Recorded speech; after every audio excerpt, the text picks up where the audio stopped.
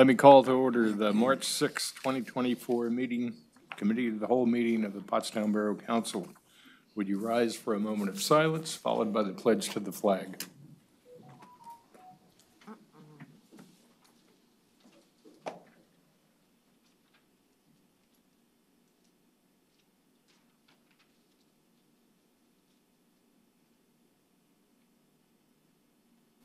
Amen. I pledge allegiance to the flag of the United States of America and to the republic for which it stands, one nation, under God, indivisible, with liberty and justice for all.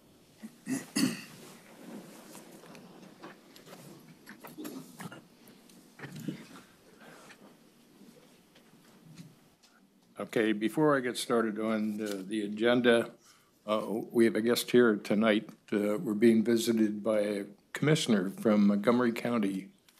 Would you welcome the remarks of Thomas DeBella? Yeah. Good evening. Oh, I talk loud, sorry. Go for it. I just want to thank you for giving me an opportunity to come to your meeting this evening and just say hi. As mentioned, I'm Montgomery County Commissioner Tom DeBello. What I've been doing, I was sworn in January, and my goal is going around to a lot of different communities, municipalities to just introduce myself and talk about that. I'm really excited to be in the role that I'm in. I'm out there, I'm available to talk with anybody working through a lot of issues in Montgomery County. More importantly, I live in Limerick Township, so Western Montgomery County is really a good place for me. Western Montgomery County hasn't had good representation from the county for years, and my goal is to be here in Western Montgomery County as a representative of the county, as a county commissioner, obviously, and work with you and seeing what we could do together to help not only build up Pottstown, but Western Montgomery County as a whole. So I'm really excited to be here. Issues that I'm working on, it's across the board, from financial, from working with the police and the crime, but most importantly, one of the big issues that I'm really spearheading is dealing with the homeless issues that we see throughout the county and what we see within within Pottstown. Thank you.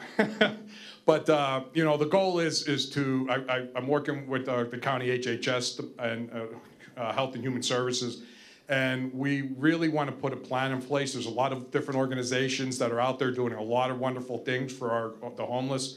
But what we need to do is take a step further and say, okay, how are we going to, within 2 to 3 or 4 years, whatever it may take, to have real solid programs in place that will get us to a point where we see no or reduce the homeless situation across the county.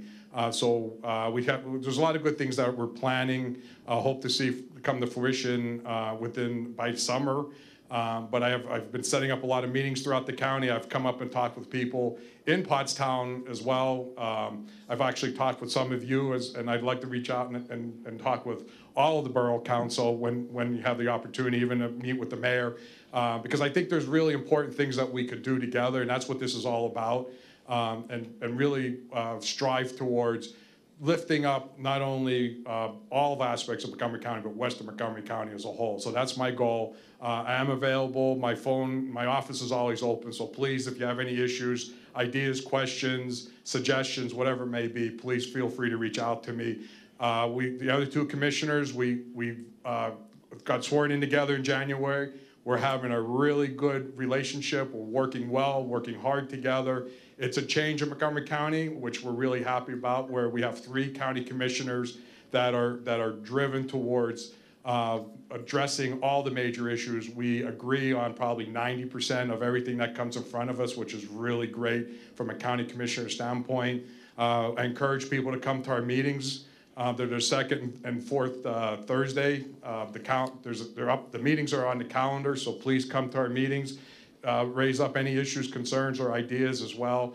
Again, this is a good thing for Montgomery County. All 3 of us are working very well together, and I'm sure we'll all be out to different events in Pottstown as well. So again, thank you very much for giving me the opportunity to just come out and say hi and introduce myself. I don't know if anybody has any quick questions. Anyone? Hearing none? All right, great. Well, thank you. Thank you. Thank you. Thank you for coming out.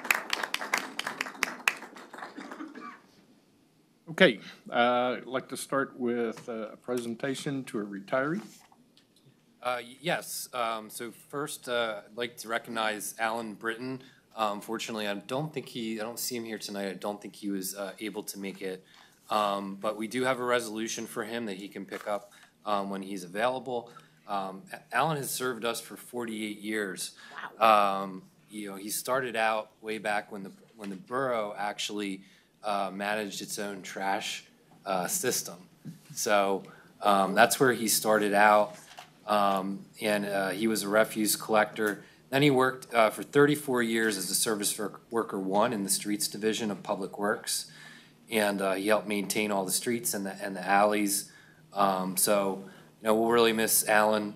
We're glad to see him go on to different things that he can now focus on in his retired life. So just want to thank him. And as I always say, we really appreciate our employees, especially ones that have demonstrated dedication like this for almost half a decade.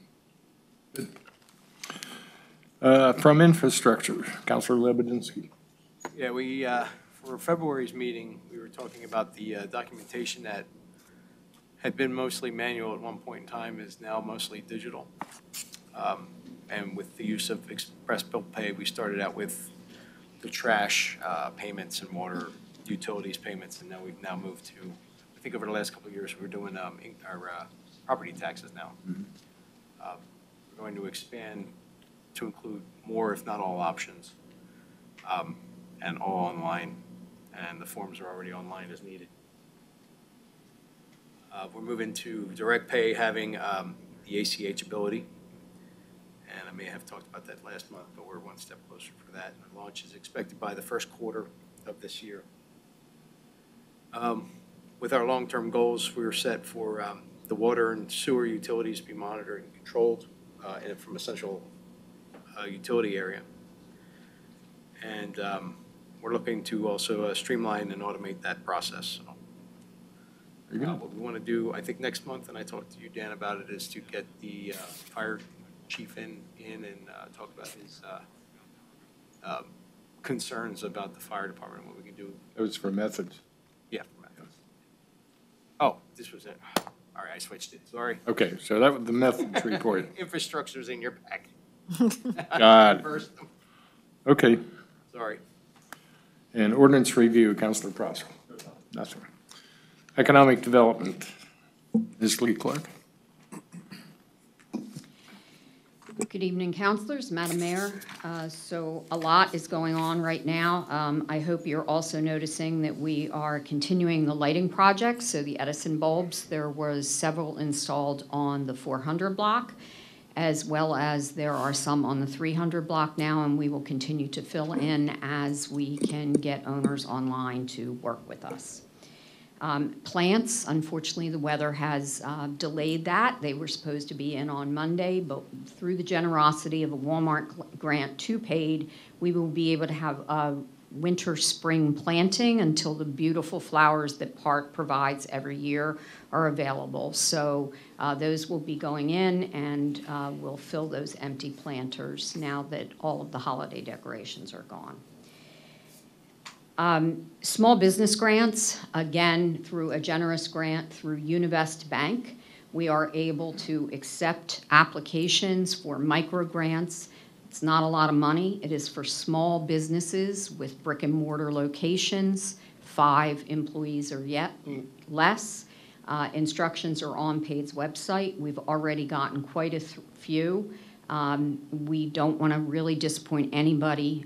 There will be nobody from PAID that will be reviewing them. We have some volunteers from the community that will be reviewing those grant applications and then recommending the awards. The good news is we just got notification today. I'm not ready to disclose who this grant will come, but we will be able to offer another round of these small business micro grants. Good. So we continue to look for these opportunities. We know post-COVID that a lot of our small businesses, money was flowing during those days, and now it's not flowing so much. So we know that they're really, they really are in challenging places. There is a lot going on in the downtown. You will be Seeing a lot of movement throughout. The grooming room is now moving off one of the streets further past King and moving into the downtown space. There also will be an Italian bakery coming to the downtown from another area. I know that most people have seen the Artillery Brewing, which is a brewing company that is not a new brewing company. It is from Westchester, so they have other locations. Gazzo's will be here. I know they sell out all the time. They're keeping everybody up to date. The latest is because of a blip in natural gas. We have been in touch. It's about the service into that building. So they're working through that, but that's going to delay. That is going to delay. Remember, one of the things that I consistently remind people about development in the borough of Pottstown is everything always takes longer than expected. But it's worth the wait. We have many, many things happening. There's a business called The Collective that will be coming in, and then we have some larger projects which you're going to hopefully hear from. I just want to say that Dwight City Group has been a wonderful group to work with. They're very responsive, and I hope that you will consider to do everything you possibly can to make sure that a much-needed type of development will be started in this borough. Right? We are always talking about, and that leads me into, I was able to see their property. I was there with Councilor Proxel. It was amazing. We kind of hit it at dark. It was all lit up. It was a very bright and clean building. It was really a fantastic space. So we were able to see those spaces, and I feel confident that they are responsible developers and just the type of development that could make a real difference here in this borough. Which leads me to what's going on in downtown. So, right, remember when nobody wanted to come to Pottstown ever? Everybody wants to come to Pottstown ever. I want to be really clear about we want to work with the businesses that have invested here in the downtown. We certainly are not wanting to hurt them in any way, shape, or form. So PAID has historically put in the paperwork on behalf of Red Horse Motoring Club. That is where it stops. All we are doing is getting paperwork. This year, for the first time, we were asked to gather signatures. We put it out, mea culpa. We should have been clearer because there are multiple things that we were getting signatures, trying to be efficient. We did not notify the businesses of the exact start times and the exact amount of closures.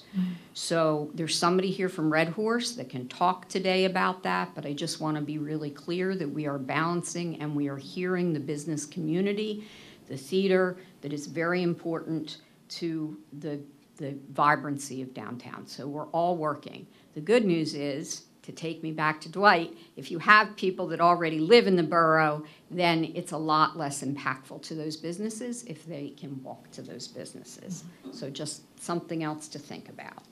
It's all part of the ecosystem, right? Festivities, talking about downtown. PAID does have an application in. I want to be really clear that that is just a placeholder. I don't want any confusion. I know Go Forth refers to their wonderful celebration on 4th of July that has been moved into the downtown as Street Fest. That is just a placeholder to get it in for your approval. The reality really is that that is a small space. It's just the 200 block. It stops at Hanover to Charlotte. That's what the closure is being asked for, and that is coming up from the business community. So that is why PAID is putting in that paperwork.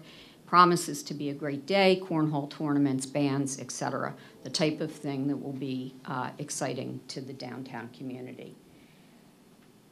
I feel like I am going to miss something. I am really sorry if I do, but the last thing that I want to say is I know you have another zoning application, 1501, for a food truck, which looks like a business that is trying to be a permanent food service business in the Eastern Gateway.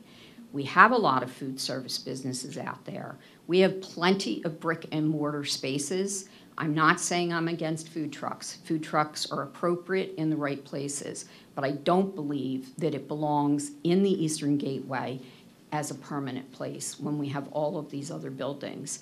that is an opportunity and people go through that development. That is my report for economic development. If I missed something, please feel free to ask me questions, and you all have my email, I think. Okay.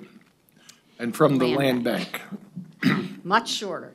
403 Walnut was awarded by the land bank. It's been chosen to be sold. There's an agreement of sale. It's Finding Property Solutions. When they were scored, they scored a 90 and out of 90 on their application, so there really wasn't any question. There were a total of 3 applicants. That was certainly, without a doubt, the one that seemed to be the best fit for that particular property. I've been getting a lot of questions on how do we get on the land bank's list to be able to put in applications for properties. That is located on the Pottstown Borough Land Bank website. There is a link that is a pre-screening application. That's not an application for a property. It just gets you into queue, and then we are able to send you direct correspondence when properties become available. Okay. That is my report. Thank you. Human Relations. Is Levin good?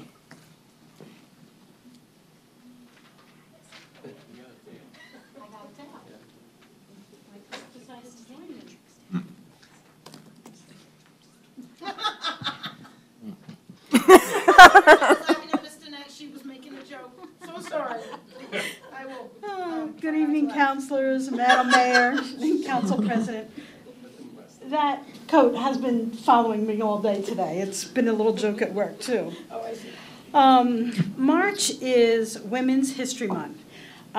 It's where we can celebrate the contributions of women who have made a difference in our history, culture, and our society.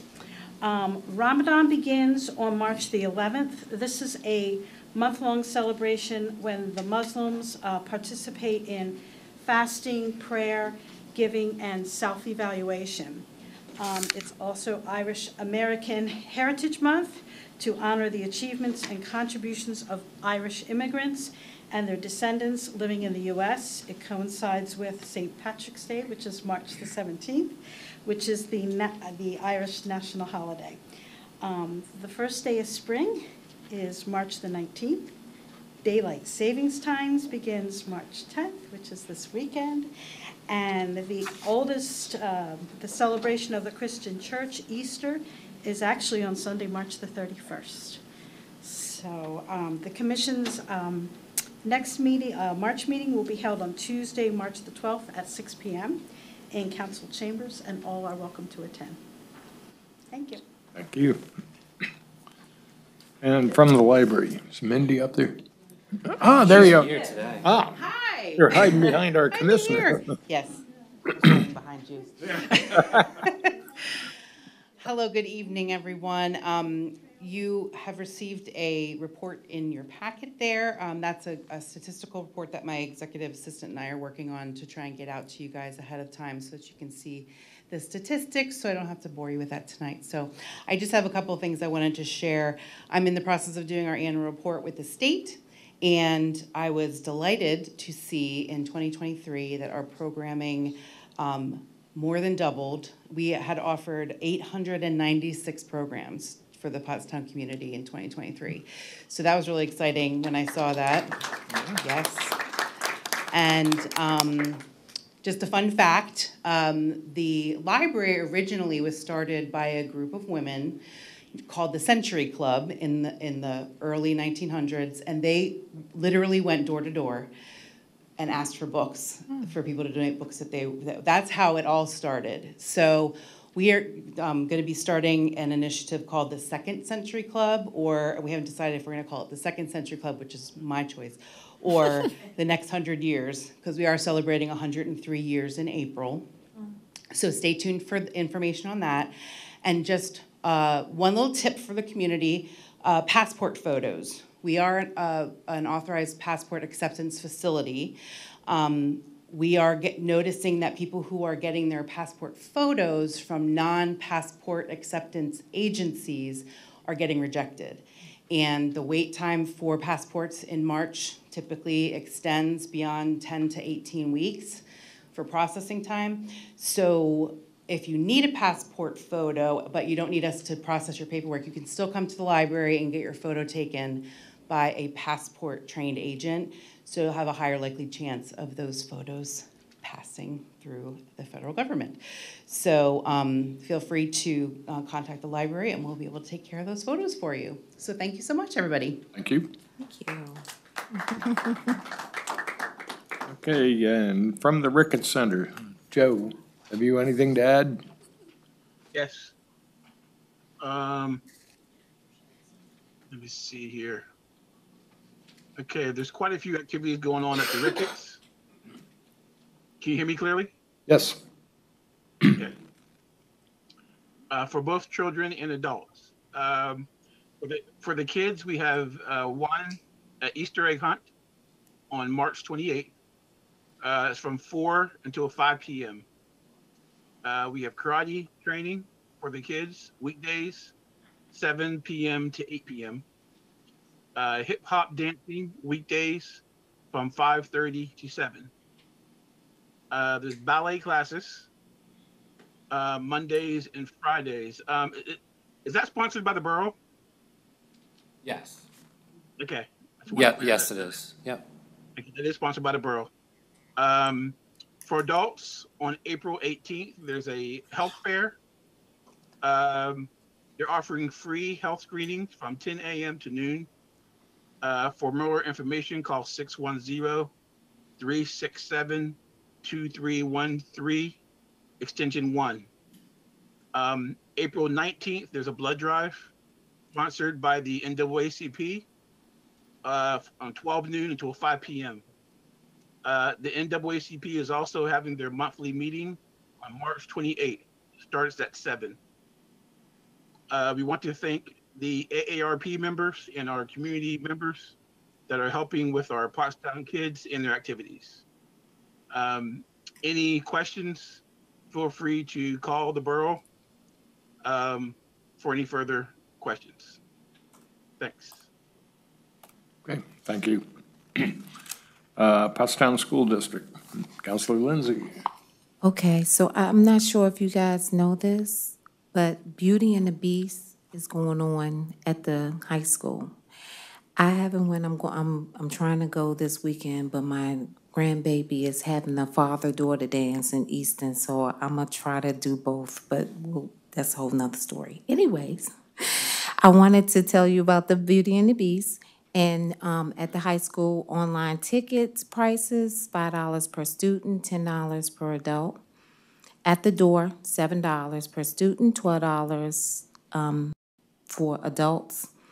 Then the shows is Friday, March 8th at 7 p.m., Saturday, March 9th at 1 p.m. This is the sensory friendly, so the lights and everything. And Saturday, March 9th at 7 p.m. and Sunday, March 10th at 2 p.m. You can go online on the high school or the school district, and there's a little QR code thing. You can scan it and you can buy tickets there, or you can buy it at the door. That's it for me. Thanks. And from our solicitor, Mr. Garner, what can you teach us tonight? Good evening, Dan, and good evening, everyone. Can you hear me okay? Yes. Every month we try to pick a topic that has some relevance to council, hopefully help you out. The topic this month is the process for ordinance enforcement. And the process is somewhat different than enforcing other ordinances that we have on our books. The municipality's planning code was amended back in the early 1990s so that zoning ordinances are enforced through a civil enforcement notice as opposed to a non-traffic citation, which is the normal process for our other ordinances. So what that means to the layperson is that the evidentiary standard of proof is different. We're not talking about fines, we're talking about money damages. And the entire process is laid out in the planning code. In the borough, we start out the zoning enforcement process with kind of a notification letter if it appears that there's a zoning violation. And for purposes of illustration, we'll just do something simple like perhaps a shed that's in the front yard, which is not permitted, and it doesn't have a permit. So the initial action would be simply a letter to the property owner indicating that there may be a zoning violation, indicate what that is, and request further information or contact the zoning office. That's done as a courtesy for all of the enforcement actions. Depending upon whether or not there's a response, there could be follow-up emails or another letter to try to get some information or compliance if it's believed that there's a violation of the ordinance. None of that preliminary notification is required in the state law, but what the state law does require is a formal letter called a zoning violation notice letter. And that's the first official trigger that there is a zoning violation. And in the state law, there's requirements of what has to be in that letter. And the letter identifies the violation. In our illustration, it would be there's a shed, we don't have a permit for it, you're required to have a permit, and it's in the front yard, and the ordinance doesn't allow for the shed in the front yard. It would cite the sections of the ordinance. It would include a copy of the relevant parts of the zoning ordinance. And then it would indicate that there's some action that has to be taken by the owner or the tenant of the property. And that could be something like remove the shed, file a permit application. And there's usually 10 or 15 days to take that action.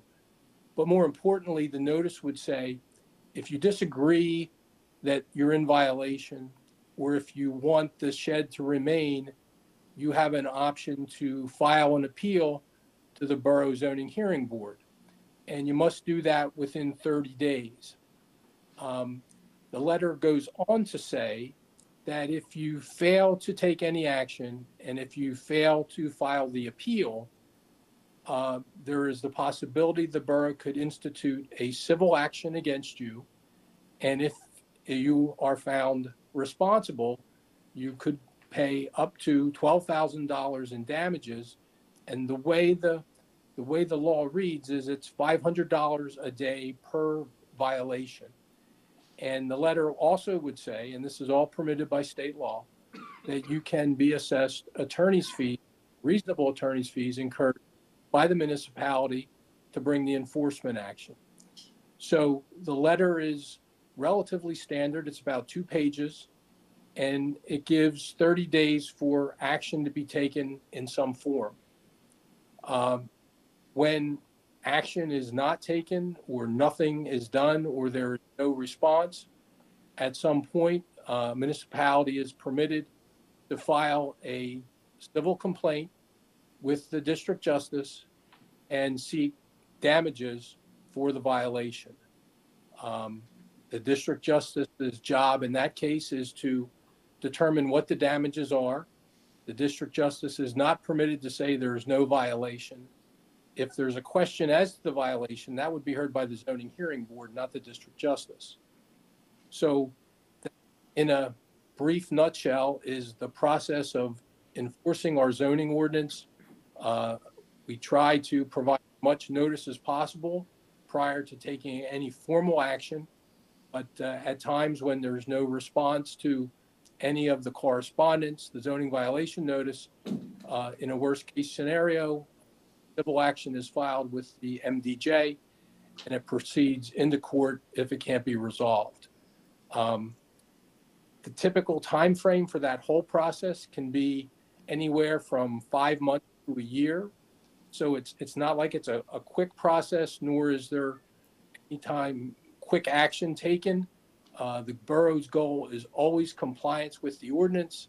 It's not looking for money, but at some point, if there is no response, the only option is to file suit. And I think I covered everything I wanted to.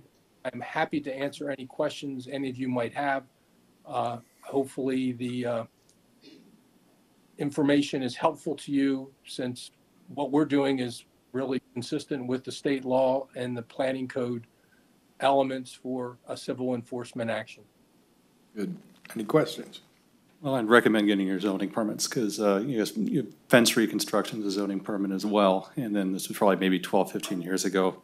I did not get a permit to rebuild my fence. And had I done so, the zoning officer would have told me that you're building your neighbor's fence, not yours. So I $5,000 fence for my neighbor. Anything Well, else? there's certainly reasons why you need a permit, but again, sheds, fences, certain things have zoning permits, and again, it's not a complicated process if you just follow the rules, and typically the notifications exactly what should be done in order to bring it into compliance. Okay. I have a question. How are violations reported? I mean, is someone driving around or just happen, how's that process done? And is the borough consistent with enforcing that policy? Well, my answer on consistency, Joe, would be yes. We're looking for zoning violations across the board, so everyone is being treated in the same fashion. But there's no real zoning police, if you will. Again, it can be complaint driven, or sometimes it's just notice, by people seeing something that doesn't look right. So it's not like someone's going out to look for things, but if the borough receives a complaint, or if obviously a shed pops up on a property that wasn't there, it's pretty obvious to anybody that sees it that there may be an issue. And, our inspectors are around town, so they see things, but again, they're not necessarily out there just looking for zoning violations. Right. Thank you. Certainly. Anyone else? I can't. Okay, thank you, Chuck. Certainly. Thank you. All right. And from the mayor, your report. Yes, good evening. Let's see, since last time, Councilwoman Banny and I, along with Zach and Dave Haygood and Public Works, went on the recycling tour for the Mosquero recycling plant. And I'm grateful that we went, because I am actually confident now that our recycling is actually being recycled, and the money that we are spending on our trash contract, they're actually recycling these materials. They're going places. They're not going in the trash. I know that Zach and Dave are most likely creating like a pamphlet or education materials, but I just wanted to share a few things. So the plant processes 500 to 800 tons of recyclable material a day. And there's actual people sorting. So there's a line, but there are human beings operating the plant. Potato chip bags are recyclable. Who knew? You don't have to wash them out. The turkey foil, the foil turkey pan that you make your holiday bird in, that's recyclable. You don't have to wash it. You ain't gotta wash it? No, you don't have to scrape it out and clean it and soak it. You just empty it out. I just do it. I was impressed. So, and then one thing that we learned not to do, which unfortunately I've been doing this, so no stacking your materials. And what that means is do not put everything in a bag and then stick it in your recycling. Because like a Walmart bag. You can't stick everything. No, because the recycling truck is a compactor. So when you put mixed materials in your Walmart bag, it crushes them all together and they can't separate it. So that just goes in the trash. So loose, shake them all out. They don't open bags, so don't put everything in bags. And just use common sense. Don't throw diapers in the recycling bins. Be respectful. And one thing that you should never put in, which was there when we went, people put hoses in the recycling bin. Those are not recyclable, and they get caught in a machine and shut it down. So the whole plant shuts down and they have to go and take it out. So don't put your hoses in there. And what else? Coldest night of the year. Tom, I see that you're here. I don't know if you're going to make a public comment. I don't want to. You are? Okay, so I'm not going to steal your thunder and like share statistics, but I will say, not only did we crush the goal twofold, but we got outside and we enjoyed a really nice 5K stroll and made like new friends. And it was really warmed my heart to see Pottstown come out in the masses, especially just given all of the division in our community over this national issue. So thank you, Pottstown. And I also want to thank my teammates, Jen Green, Annette Cobb, Lisa Trinita Rich, Craig Way, Beth Garrison, Tammy and Phil Vauntner, and Holly Phillips from Dana. And I want to say a special thank you to our donors. I'm terrible at fundraising, so thank you for helping us meet our goal. Mr. and Mrs. Price, Marlene Armato, Dr. Vernon Ross, Karen Sanchez, Smoothie Q. If you haven't been to Smoothie Q, by the way, you have to go. Her food is amazing. Karen Hudson, Beth Desch, Brooke Newborn, Brandon Yields, Chris Fallon, Jim Durr, Katrina Bowder, and Coach Eva. And I also want to thank our root sponsor, Obermeyer. I got to deliver Meals on Wheels this week for family service with the consumers of Kencrest. Meals on Wheels, they're always looking for volunteers. It's really rewarding. If you haven't done it, I suggest just go out one time, see how you like it. In some cases, you're the only face or person that these residents interact with all day long. And so, a few pleasantries can make a huge difference in their life. Community Health and Dental is gaining a new pediatrician, which is good. I want to thank Tower Health for hosting our CLB meeting today. And I also want to thank Seth Clark of SRC Excavation and Construction. For the past 2 days, Seth has been demoing 419 Hale Street for us. That is one of the houses in the explosion site that burned down. And so within a week or two, that site should be cleared and safe and filled in, and the kids don't have to walk past that burned down property anymore. Seth came in under all of the quotes because he knew we had a grant. That's all we had. And the homeowner requested that I watch the demolition to ensure any items of tangible personal property didn't get thrown out. And I'm thinking it burned down. So I wasn't really expecting to find much. But Seth found for me today, and I can't wait to tell the family. Probably, I'll tell them later tonight. Their family photos, survived the fire. They were in a record player and baby books. And so I have them drying out in my living room, with fans and stuff. So I can't believe that those actually survived that. So it's pretty amazing. Yep. All right, coming up, check the borough website. Your Parks and Rec newsletter just came out. Pottstown boys basketball. They are playing the 2024 PIAA 5A championship round 1. Their record is 18-7. Mm-hmm. They are playing Imhotep Charter on Friday at 7 p.m. in West Philly High School. I'm not going to that game. But if they win, their next game is March 12th. And I will go to that one. So I wish them well on their way to their championship. As Trinita mentioned, go see Beauty and the Beast. Also on Friday, Steel Magnolia opens at Steel River. And you should purchase your subscription now to get your pack in for the year because the prices go up soon. Friday, March 15th at 6, the Tri-County Active Adult Center at 7 p.m. is having a comedy show fundraiser for St. Patrick's Day with dinner. For tickets, call 610-323-5009. Saturday, March 16th, 6 to 9, Rivet is having a Cirque de Vaudeville Gatsby 2-hour theater showcase fundraiser. Proceeds go to Anne Francis Outreach Foundation, Helping Hands, and the YWCA.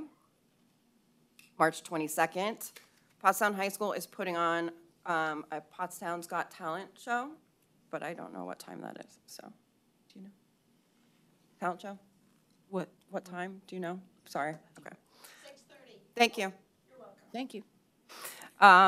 Also, the 23rd at 7 p.m., Paid is having their fundraiser, so get your tickets now, because on the 23rd, at Santander Arena, the Reading Royals are playing for St. Hattrick's Day. And happy hour starts at 6 p.m. There's pregame photos, a chance to win $10,000, a nice raffle, 50-50. Get your tickets. Proceeds go to Paid, and if you have questions, you can go to info@paidinc.org. March 26th, Rivet is also having a fundraising celebrity bartending event fundraiser for Pottstown Education. March 30th, we are doing a spring cleanup along Keystone Boulevard, and March 31st is Easter. April 7th, Unleashed Counseling, which is at 1800 East High Street, Suite 100. They have some free monthly events, and I just wanted to share because a friend of mine just lost their pet, and I know, pets are, a lot of people treat pets like our family, and so it's hard to lose one. So they have a free pet loss support group the first Sunday of every month. The first one starts Sunday, April 7th at 11 a.m., and you can just show up. And they have a licensed therapist leading the group. Save the date. April 13th is Edgewood cleanup from 10 to 2. And I have an announcement. Pottstown NAACP is doing their Road to Reading program for children 0 to 8 to encourage literacy and improve reading scores in the community. They're looking for volunteers to help pass books out, put labels on, monitor, choose books for kids. If you're interested, you can contact Sandy or Bob Bowers at 610-327-1213. And I'm going to end my report on really sad news, so I'm sorry. But Bruce Madera passed away. And, the last time I saw him, I awarded him kindness points for his ward. Bruce was really passionate about this community, and he kept us all on our toes. And I know he was a bit of a pain, but he really did keep us all on our toes. And I don't know if there's anyone else that I've met in Pottstown that is so passionate about their community. So I really will miss him, and maybe we can do something to honor his name, like, I don't know, change public comments to the Madera Minute or something. I don't know. Something, but I think we should do something for him. I don't know what you think. So that ends my report. Thank you. All right. Can I ask you one question? Yes. I'm gonna put you on the spot. Okay, I don't know. Could we take that list of stuff you go over and print it out? Nobody's writing this down, and you seem to compile everything. So could we print it out, maybe? Okay, all right, do you want, Can somebody clean it up and, I will work on that. Yes, you want it in the packet. wouldn't that be helpful? Yes, Okay. you wouldn't have to It read would it. be helpful for me. I walk out and I forget, so. Me too. Thanks for helping me. Okay, It's what I do. I have a question. now, and from our manager, your I have a report. question. Yes. Oh, sorry. Joe? I have a question. This goes to Justin.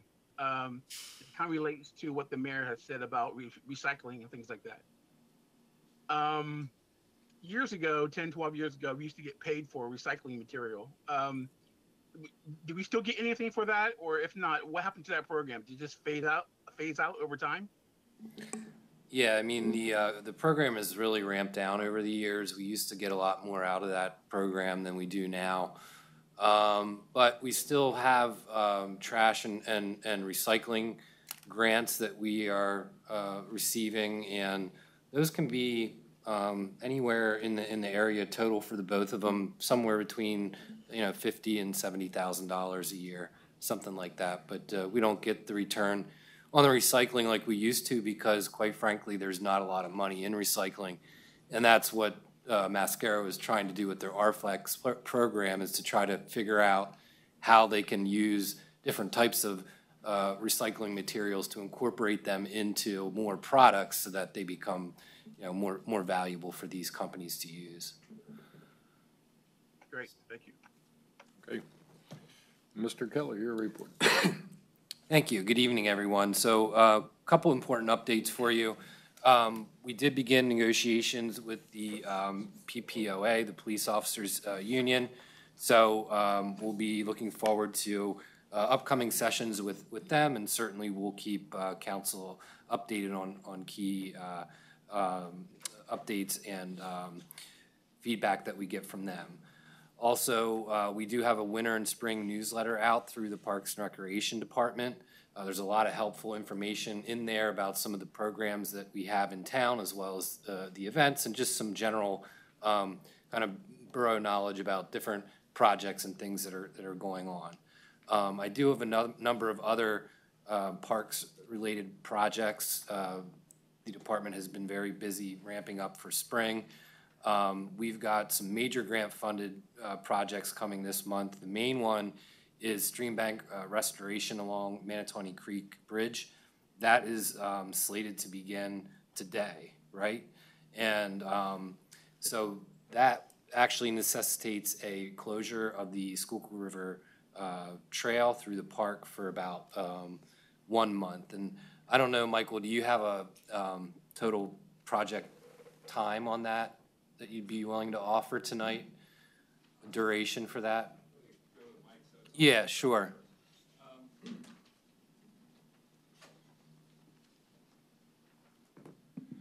Sure thing. You spoke correctly. We're going to begin with the waterway restoration portion of things. That should take 3 weeks, say 4 weeks at the outside, and then they'll actually disengage from the work. We'll reopen for a number of months while second component is fabricated, and then we'll go to the bridge portion of it. There's no way of saying for sure when that will be. The anticipation would be, though, that that's August, September, October, in that vicinity, and that would necessitate another month-long closure. So altogether, 2 months closed approximately, but they're not consecutive. Good. Thank you very much. Appreciate that update. Also, just want to congratulate the Parks and Rec Department again for being recognized at the PA Park Society Annual Conference this year with another. This is a second Excellence in Recreation Award in as many years. This one for 2024 will be given to them in recognition of excellence in programming for the Manatawny Green Spooky Golf program, which I know that we really went all out in this year, and we're really honored to receive that award. I've been trying to get that spooky golf for several years. The line is always ginormous, and I end up leaving. Come with me. Maybe you can get me in, I don't know. Yeah. Sorry. So thank you, Mike Lenhart and Andy Graham, for your work on that, as well as the other members of the Park and Recreation Department. Also, not on the agenda tonight, but it'll appear on Monday. We didn't have time to put it on for tonight, but we'll be seeking permission to apply to DCNR for a C2P2 grant. That will be for renovations to Brookside Park. It'll replace playground equipment and provide ADA accessibility improvements. So we'll have a resolution ready for you on Monday night for that one. And that concludes my report. Very good. Thank you. So tell us, bus diesel fuel bid, that's in? Yep, that's in. We'll have a recommendation for everyone on that on Monday night. All right, we'll list that for Monday. 12, is all the lawn and right-of-way maintenance bids, they're good? Yep, same thing there. We're reviewing those and have a recommendation on Monday. Good. Zoning application for 276, 278 North Hanover. Chuck? Yeah, Dan, actually, on this, we have a presentation by the applicant. Okay.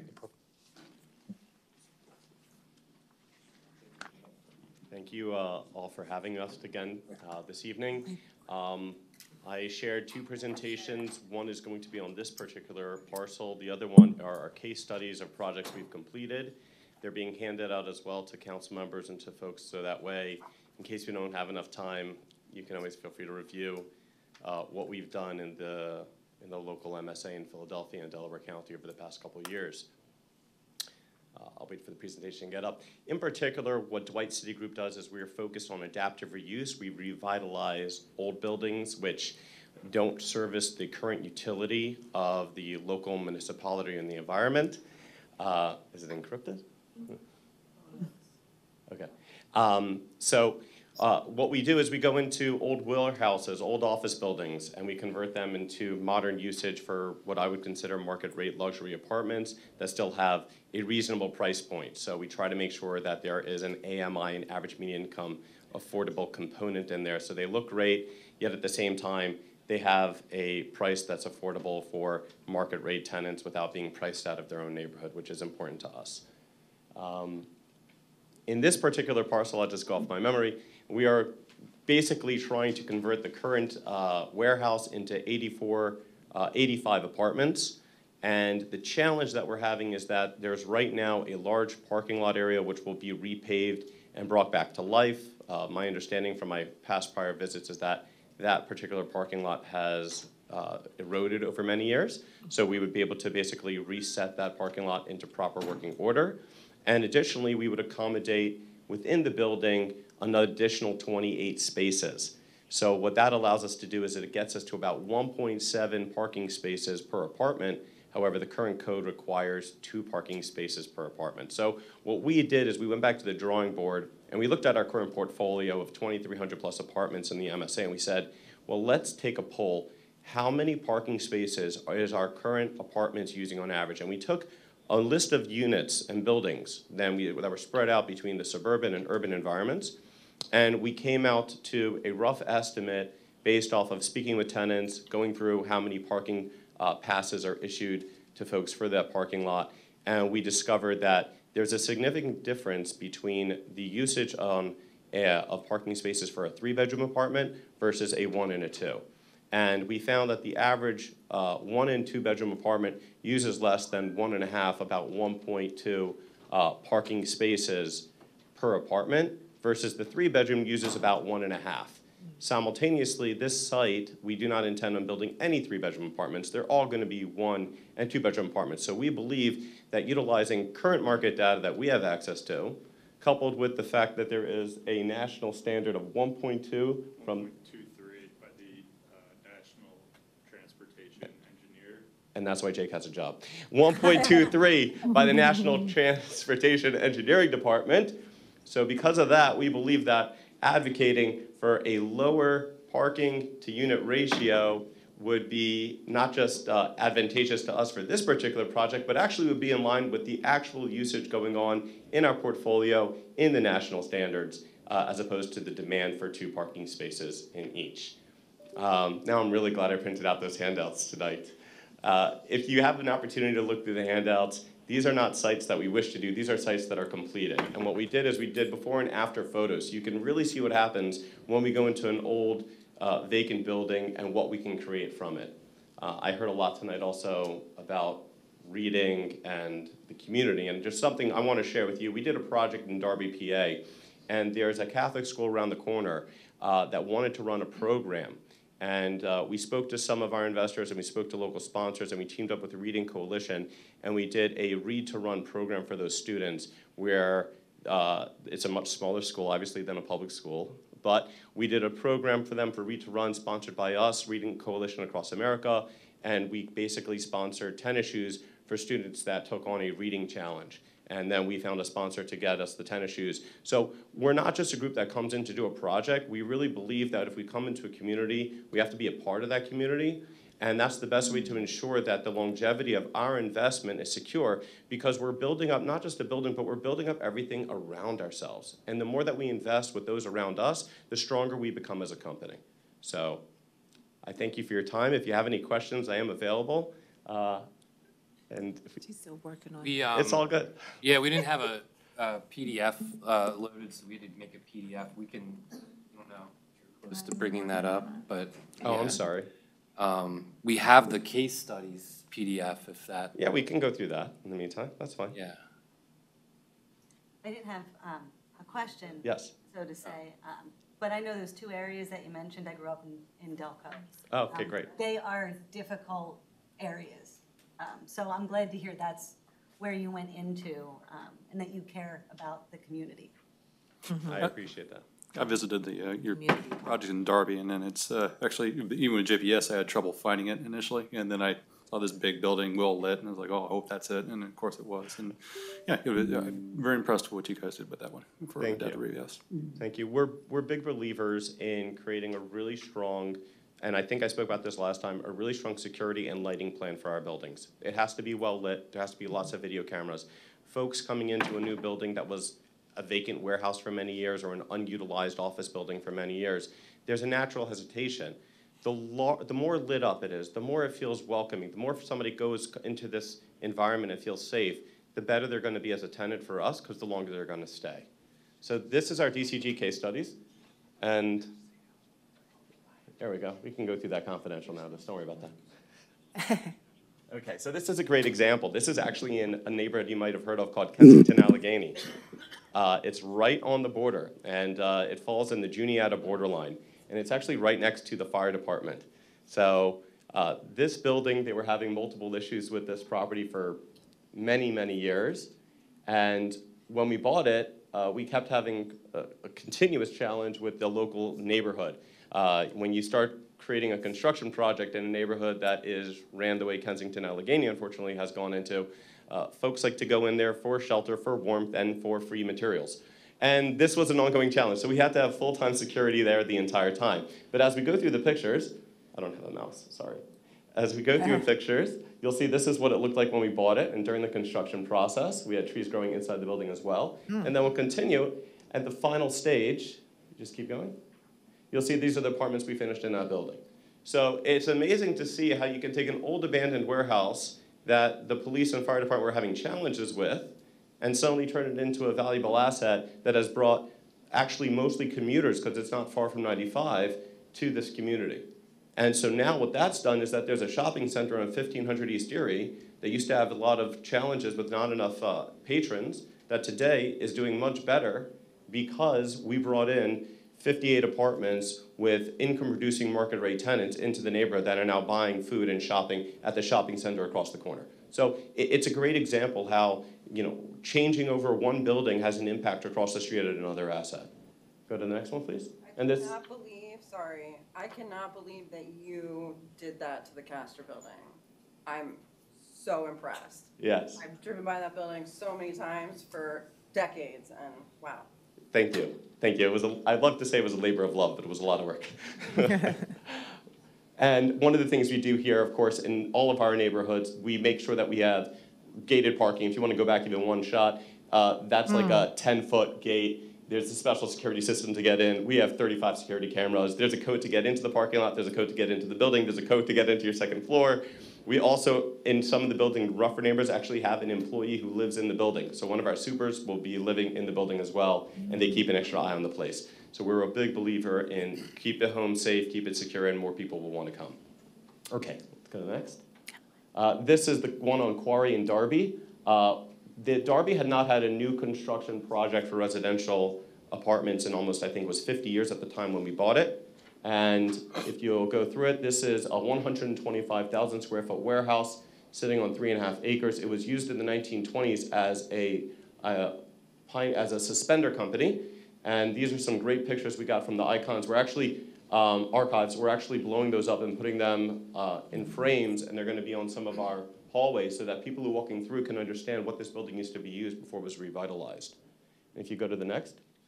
This gives you a layout of the location. It was completely boarded up for many years. There was no roof, by the way, either on this building when we bought it. And then you begin to see the construction, the framing is taking forth, the core drilling is taking place. Keep going. And then we have to pipe in brand new utility systems. And then finally, go. This is now an evolution of the exterior. And now finally, this is our lobby. This is a brand new lobby, brand new elevator systems. It really changes the dynamic of what the building looks like today. We had a ribbon cutting, the mayor and council people were there, and they had not been in there since we broke ground, and for them, it was just astonishing to see the transformation. You can just keep going, fourth hallway. These are the apartments. We created really nice luxury loft apartments. I will say the apartments that we try to build are always gonna be larger in size. We're a big believer you need to give folks a little more space, but also when you're trying to get them into a building that hasn't been utilized in many years, they need that extra elbow room. They're gonna want the selling point of, hey, I'm getting 900 square feet, 1,000 square feet for the same price that 600 square feet was around the street. And this gives you an example of the final. I don't want to bore everybody here, but this keeps going on and on. We have several more projects on here. This is one in Hunting Park. We have another one in Hunting Park we're about to start. And this is the finished product as well from an adaptive reuse warehouse. So I think the message that Dwight City Group really wants to send tonight is that we'd love the opportunity to do something special. Oh, this is a great case study. This was an abandoned condo that had not been occupied since the 90s. These are some great pictures. Yeah, that's what it looked like when I bought it. It was great. And this is what it looks like now. Wow. That's nice. Yeah. That was a really, really interesting job to work on. It's also right behind a school, so we had to go to the school first, knock on the doors, explain to them what we wanted to do, work well with them, explain to them how, we're here to make the neighborhood better, and we understand you have a lot of students and we have a construction project, so we're gonna watch out for them, you watch out for us, and it's a partnership to make this thing happen, and the school really worked with us, so we were able to make it done. And of course, Market Street, and that's also a vacant office building that we worked on for many years that we were able to revitalize. So we'd like the opportunity to do something similar in Pottstown. We'd love for you to work with us on the parking component, because that seems to be the greatest challenge we have to be able to put in 84 apartments. There's simply not enough space to do a 2-to-1 ratio, but we can get more than 1 1/4 to make national standards, which is our goal. Are we good? No? All right, next time. Thank you so much. Are there any questions? Yeah. Yes. Some of those pictures look familiar. Did you do a presentation in front of us? Yep. About eight years ago? Yes, so a few months back, we attempted to obtain this property. We made a presentation. We thought that we would have a little more time. We didn't, we ran out of time. The owner was kind enough to re-engage with us and gave us an opportunity to come back in front of you with enough time to hopefully receive a variance for the parking. No, I'm talking about longer than that, probably 8 years ago, so 8 years ago, no? No, Dwight City, so just to give you some background, Dwight City Group is only about 6 years old. Okay. We are launched from Dwight Capital, which is one of the largest HUD lenders in the country, and I joined them about 6 years ago to launch Dwight City Group to focus on specifically multifamily and adaptive reuse, which is my own personal passion. Okay, great. What is the plan as far as management and maintenance, like for the buildings, 5, 10, 15, 20 years from now? So 20 years from now, I'm not sure, but I can speak for the next 5. How about that? 5 years after completion, we are in, first of all, we don't really sell assets. We're a long-term holder. The majority of the folks who invest in these deals are not hedge funds or pension funds. They're family offices. They're folks who want longevity in their investment. They want that their money that's placed and invested into a city or in a community, into a town, is something that is long-term and secure. So they're not, quick flippers, as you might find in some parts of the industry. In terms of management, we have basically a management partner that handles everything from leasing to maintenance and repairs. We sometimes will use third-party contractors for snow removal, but for the most part, there will be somebody living on site who handles all the day-to-day maintenance, and when it gets too big for them, they call HQ, which is in Philadelphia, and they will have somebody to help assist them. Okay, and that's for, what, you said 5 years? Yeah, that's our, yeah, that would be like a 5 to 10 year plan. What happens after that? I mean, management and maintenance really won't change when it comes to multifamilies like this. So I apologize about the, I'm sorry, go ahead, Joe. Yeah, I've seen a lot of projects like this,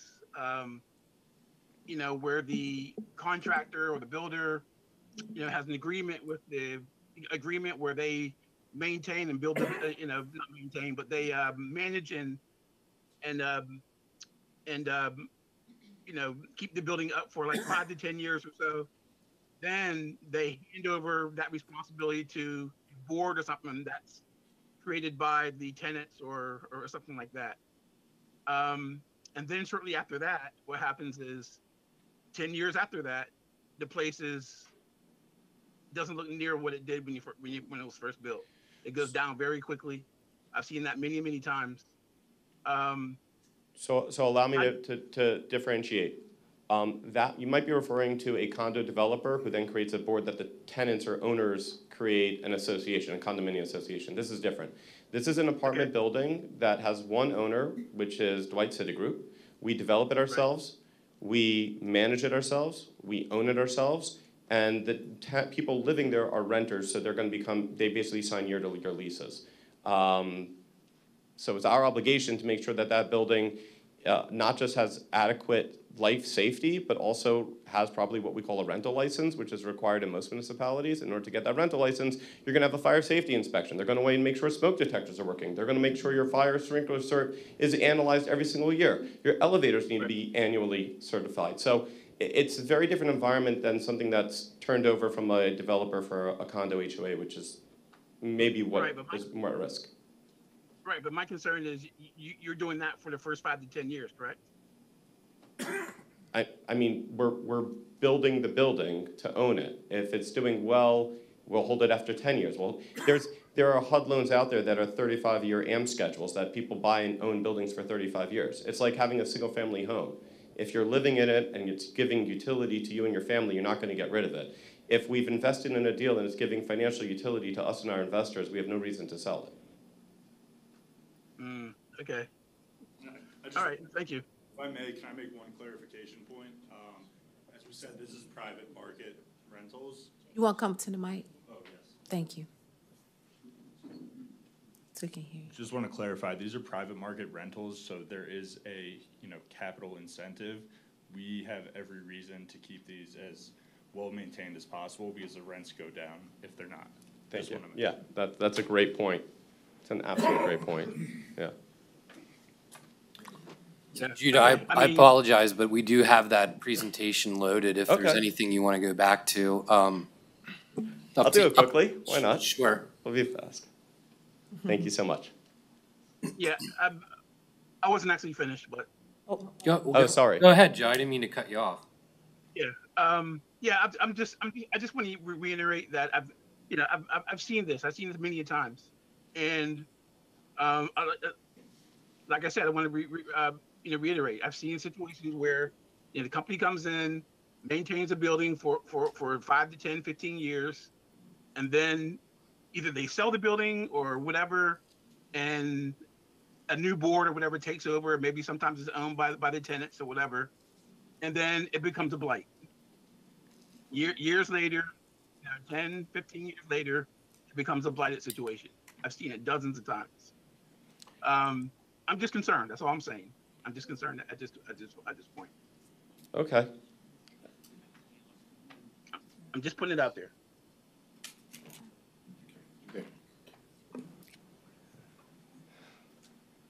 Okay, so this is the presentation on the parking that we were describing. I'll just go to the screen because it's a little closer. I feel like a singer. So one point in particular, this is your ground floor layout looking from a bird's eye view. Our goal is to create not just buffers, but if you go back, these are actually also, these trees and all of these elements are actually there also to help with water runoff. So there's going to be a lot that goes into designing the parking lot to make sure that it avoids water runoff, that you have proper catching basins underneath the parking lot. There's also special trees in the way that you plant all of the greenery around, not just to make it beautiful, but also to make sure that it absorbs as much water as possible. So there's a lot that goes into planting this. It's not just, oh, we'll put lots of trees around to make people happy and to make it beautiful. There's a methodology behind it in terms of how it's going to impact the water and the drainage systems that are on the parking lot. But with that in mind, you see the means of egress in and out.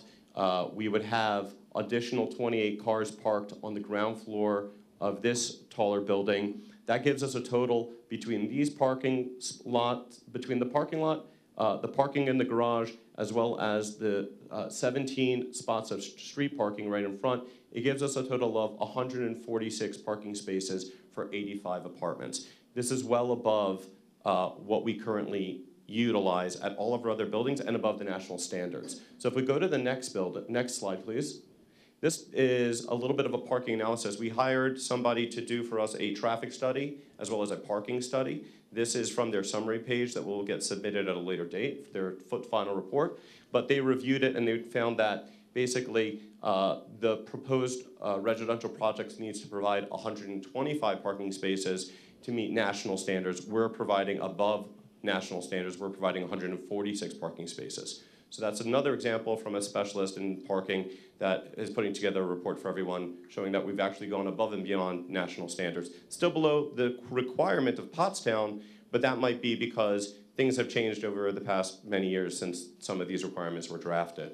Going to the next page, this is a little bit of their summary talking about the number of parking spaces and how it would impact on the traffic study. They also did a traffic count as well at that location, and they found that based off of the current traffic count, taking into consideration our building, it would not impact traffic beyond what's considered reasonable. So it still will stay within normal standards off of their traffic study. And we'll supply the traffic study at the final presentation. But these are just some summaries that we wanted to share with you today.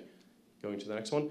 This is actually the car trends taken from 252 different tenants across our portfolio, just to give you a bit of a sampling. It shows how many car spaces are actually utilized for studio apartments, one-bedroom apartments, two-bedroom apartments, and three-bedroom apartments. It also gave you the sampling of that, what was provided. We only provided based off of tenants that responded to the survey and tenants that worked with us. We obviously didn't want to make assumptions, but this is from actual surveyed tenants across our portfolio, so you can see how many cars are really being utilized by tenants that need them across some of our buildings. Going to the next one. This gives you a little bit of the idea of the layout of some of the units, and in particular the ground floor and how the parking flow would go. So we have ample space for 28 parking spaces, as well as not interfering with the residential units on the ground floor. Next. And this is, again, just for your viewing pleasure, a sample of the type of units we want to build out. Again, we will not have any units below 800 square feet.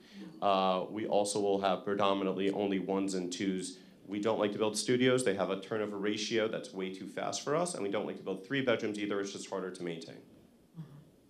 Go on. And this is the final floor plan. So I'm glad I got the opportunity to share this with all of you.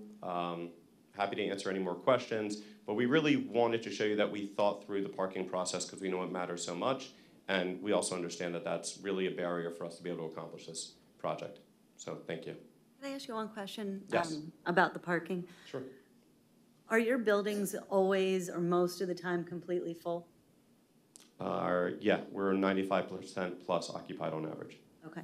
I was just wondering if any vacancy in the apartments make up for the parking or guests of tenants. So the newer buildings are actually 100% leased for the most part. Okay. Our vacancy is predominantly on our older buildings because the units are a little older and have to be renovated. So we have two business models. One is adaptive reuse. We do about 200 units a year in that. And then the other project is we buy older buildings like were built in the 50s and 60s, and the kitchens are from the 1980s, and we renovate those. Those buildings will sometimes actually hover on a lower occupancy. The adaptive reuse has much higher occupancy because folks want to pay the extra $200 a month to get a much nicer unit. Thank you. There's plenty of parking available when I went, I think it was like 6 o'clock in the evening at the Darby project, so. Yeah. Thank you. Okay, these are some examples of what's currently there and what's been there for 50 years, which we want to change. So, well, it was built in the 1920s, but. I assume our tax collections would go up once this is improved. I mean, it's got to be, once you finish it, it's got to be worth more than what the assessed value is now. Is that What you found with other projects? Yeah, so what we typically do with these projects is if there's a type of LRTA, we will apply for the LRTA, but at the same time, even with the LRTA, we're always paying more in tax than whatever it was before when we bought it, because we've increased the value so much. I mean, nine out of 10 times, municipalities will have some sort of program because the taxes can get really, really heavy in the first couple of years.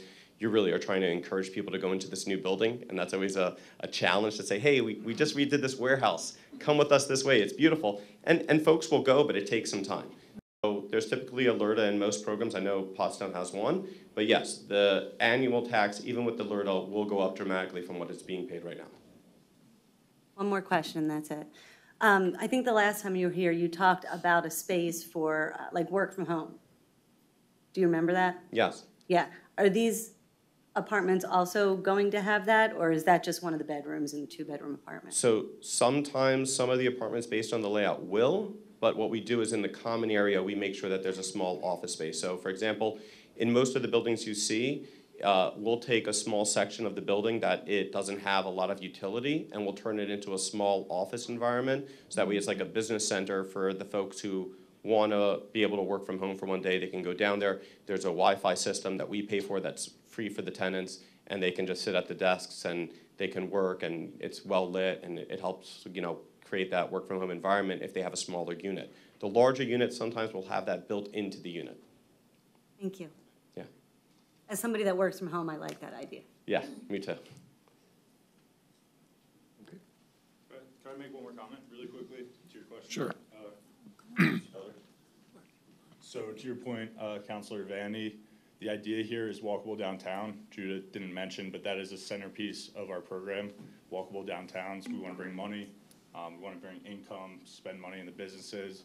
The second piece to your question, Mr. Keller, is the earned income tax component. Right. So I forget off the top of my head, what are the requirements for income for the units annually? There's somewhere between $76,000 and $87,000 a year.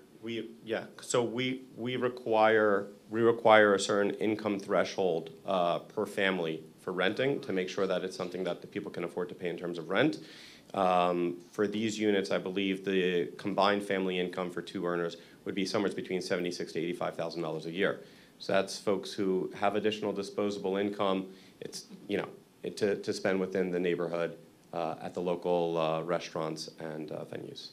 And just for context, I think we did the math on that for the number of units, and it's somewhere around like $8 to $10 million pool of earned income tax that would then be tapped for EIT for the township as well. So I just want to mention that also. Thank you. Okay. Thank you. Thank you. Thank you so much. Justin, can I ask a general question on parking? For residential parking permits, what is the requirement? What do you have to show to get a parking permit here? Well, this is in regard to this project, right? Well, my point is, if you have to register your vehicle with the borough, there are many people driving out there that shouldn't be driving, and don't have, like, driver's licenses or registered cars or whatnot. So, like, if you have to get a permit and show from the borough and show that your car is insured and your driver's license is up to date and everything, people may not be able to do that, and because they don't have those, they're not insured, and so then one less car off the road. Like, they can't park in the borough. Yeah, all the information for our parking permits is on our website, but I really wouldn't be prepared to answer that question tonight. That's a question for the police department. They usually handle that, or the finance department, so. Thanks. Sorry. Okay. We're at 14, 2024 paving presentation. Yep.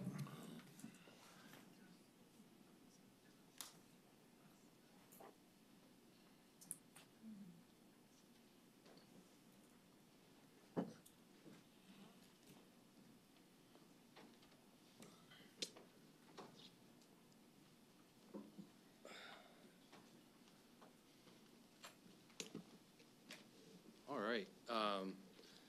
Good evening, and thank you for the opportunity to present our 2024 paving plan.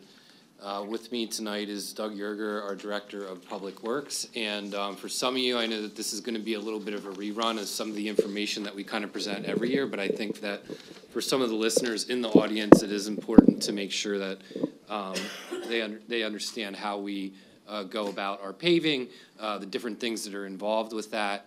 And also, the counselors with you tonight, you have a map along with a street list showing all the roads that the borough paves. So, in the borough, we've got 60 miles of borough roadways, so these are our responsibility. We've got about 19 miles of alleys, and we'll talk about those in a little bit, but most of the alleys are not ordained or adopted, and so therefore they're not the borough's responsibility, but the responsibility of the adjoining property owner. However, the borough does go and, upon request, and fill potholes and from time to time level out alleys or add stone if we have extra millings. Then we've got 10 miles of state roads, approximately 10 miles. So these are High, Hanover, Charlotte, Arm & Hammer, Manatawny, State, Mervine, West King, Route 100, and then just 422 just outside the borough as well. These would be responsibility of the state. When we're looking at funding sources to cover curb-to-curb paving, there's really four main ways that we fund this.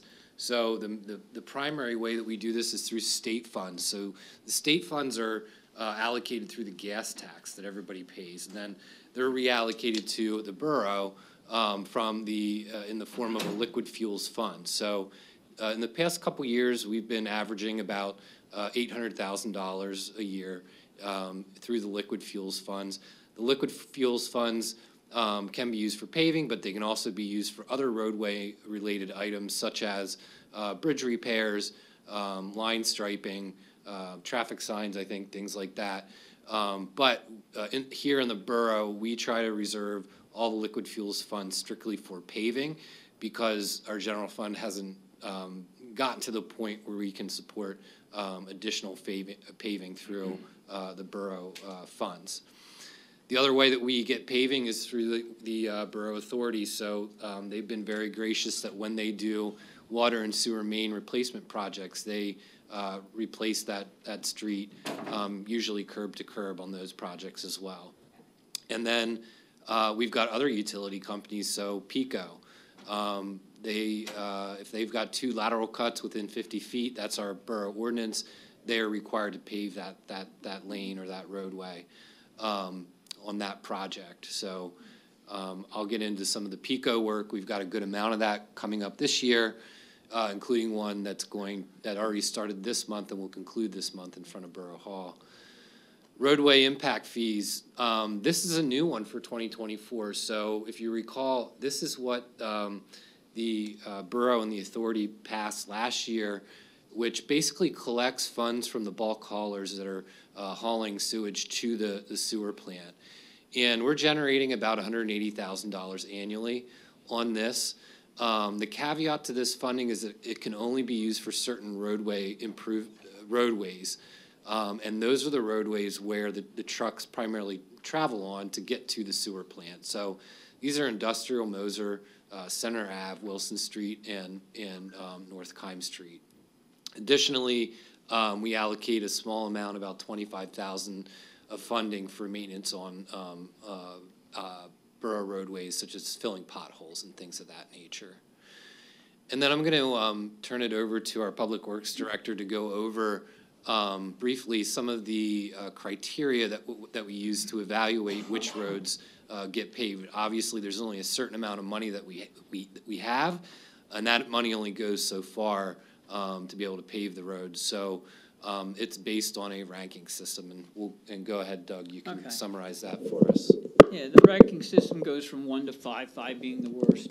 And most roads, like once they're paved, they're going to be a 1 for a number of years. And then as they start to crack, then it goes to 2, 3, 4, and 5. What happens right now, I've got so many 5s that I created a 6 because I had to keep them separated while I'm trying to sort all this out. So there is a 6 group now, but hopefully we seem to be getting a little bit ahead of it. And There's certainly a lot less 6s than there are 5s right now. But as you can see here, like number 2 rating, I mean, the road's starting to develop some cracking and stuff, and 3, it gets worse. Potholes might start opening up. Number 4, it's getting, that road's getting a little worse with the cracking. And then till you get to a 5, it's been patched up. Depending on how hard the winters are to us, the potholes open up, and then we have to keep patching them. And then they get really nasty after that, because then the patches, a lot of times, they'll pop up when we have freeze-thaw cycles and stuff like that. So that's the way the rating system works right now. All the roads that I have on right now are either 5s or 6s, and there's reasons why some of that happens, as far as we have some stormwater work that's going to be involved, so some of those roads might have been 5s, but we're putting the stormwaters in. So once we get the inlets and the pipes in and stuff like that, we're going to pave it afterwards. So it depends. There's other factors sometimes that get into this as to why that number 5 got to the top. It's just the same as, like, we have some roads we're going to do some sewer work on, but we're not doing a lot of sewer work. So once that basic work is done, maybe a small section, 100, 200 foot of that road, we're going to go ahead and pave the whole thing afterwards, just because it is, problematic. And then I can take this one. Okay. So, of the worst rated roadways here that we've got about 7.38 miles of those. And under our plan for this year, we're going to pave 2.67 miles of those worst roadways. So, the other thing that we really try to do to the greatest extent is coordinate with planned utility work. It always seems that you pave a road and then in the next year somebody else digs it up, which is kind of exactly what's happening out in front of us with High Street, where PECO is going to be digging up to install their gas main. The good news there is that's all going to be on the south side. It's going to be in the shoulder. So it's not really going to impact the travel lanes at all, or the rideability there, and then they will repave that when they're done per the PennDOT requirements. But we also look into the sewer mains. We video them. We make sure the pipes are in good condition. If we've got pipes that look suspect, this is what happened on Sunset Drive. So Sunset Drive was in really bad shape, and like Doug said, it probably made it to that 6 category because we knew we had to replace a pipe there. But we were still 2 years out from the authority's next main project. So for that particular one, we had to wait until the main could be replaced. And actually, in that case, it was better that we waited, because it's likely that now we're going to be able to get the authority to pay for some of that roadway repaving. And then, if there's things that we are doing with PECO or other entities, we try to coordinate them to the greatest extent possible. However, they only really plan year to year, so that can get very hard to get kind of a long-term planning from them. So this is the breakdown. State Liquid Fuels Fund, so this is where we're going after, like, the roadways in the worst conditions. They're going to be indicated in a red color in the map. That's going to be on the next slide. 2.67 miles. And then about a quarter mile each of authority paving after sewer and water main replacement. PECO, they paved about 2 miles last year. PennDOT paved about 2 miles last year, but PECO this year is going to pave about 2 miles. And PennDOT's been pretty attentive lately in terms of our state roads, so I'm not sure what Pottstown roadways might be on the list for PennDOT, but Hanover Street was paved recently and High Street was paved recently. Those are some of the main ones. Whoops. So here's the map that shows the red being the roadways that the borough is covering. The dashed lines are the PECO ones, and then the green and blue are the authority. And of course, we try to coordinate all these together. The PECO work is related to gas main installation, and the one that you see on High Street there, that one is going to be going on for about a month. That'll end on the end of March, and we will basically, there won't be any lanes closed for that. lanes will be redirected. Once they're done for the day, I think their hours are going to be between 7 and 3, and this should be for mostly all their projects. They're going to fill those trenches with cold patch, so everything will be drivable at the end of the day. We've been working with PICO and made sure that they prioritize this one on High Street and up to Hanover, because we've got a lot of events that are coming up in the spring, parades, street closures, and stuff like that. So we wanted to make sure that we prioritized that and got that out of the way. We also had PICO reach out to the gravity racing, because as you see, Wilson Street is slated to be dug up. We don't have anything from the soapbox yet in terms of street closure requests from them, but we've advised them of what their normal schedule is, and PICO is trying to work around their schedule to make sure it wouldn't impact that. Another area that's been a big area of concern is Grace Street. So that's up in the northern section of town. And this roadway is probably, we rate them 1 through 5 or 6. This roadway is probably like a 10 at this point in terms of rating. And the reason is because we were waiting for environmental approval from the county on the stormwater project that was county funded. So unfortunately, we had to wait 2 years.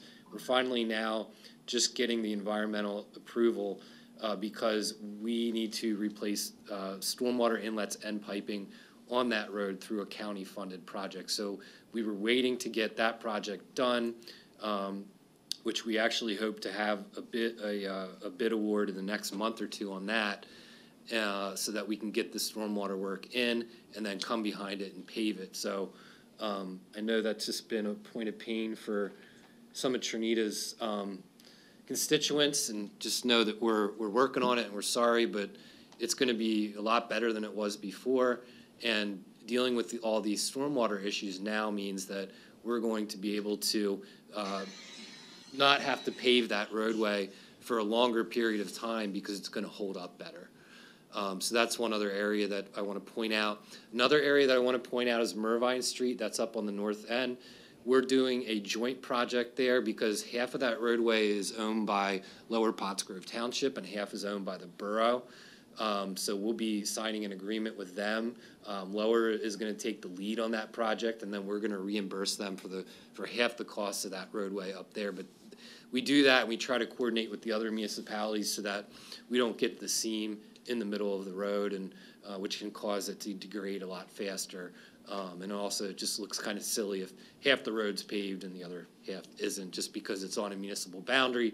Like, us municipal geeks understand that, but the residents, they don't understand why that happens, and it just makes everybody look bad. So we wanted to take care of that for them. Let's see, there's 2 more. College Drive, that's going to get done. That's in really bad shape these past couple years. So that's a bulk of our funding. Probably about 30 or 40% of our funding is going to pave College Drive because it's so wide. And then lastly, I just want to touch on Shoemaker. So we had paved the upper half of Shoemaker Road a couple years ago, I think. And we had some main issues there that we were working on fixing.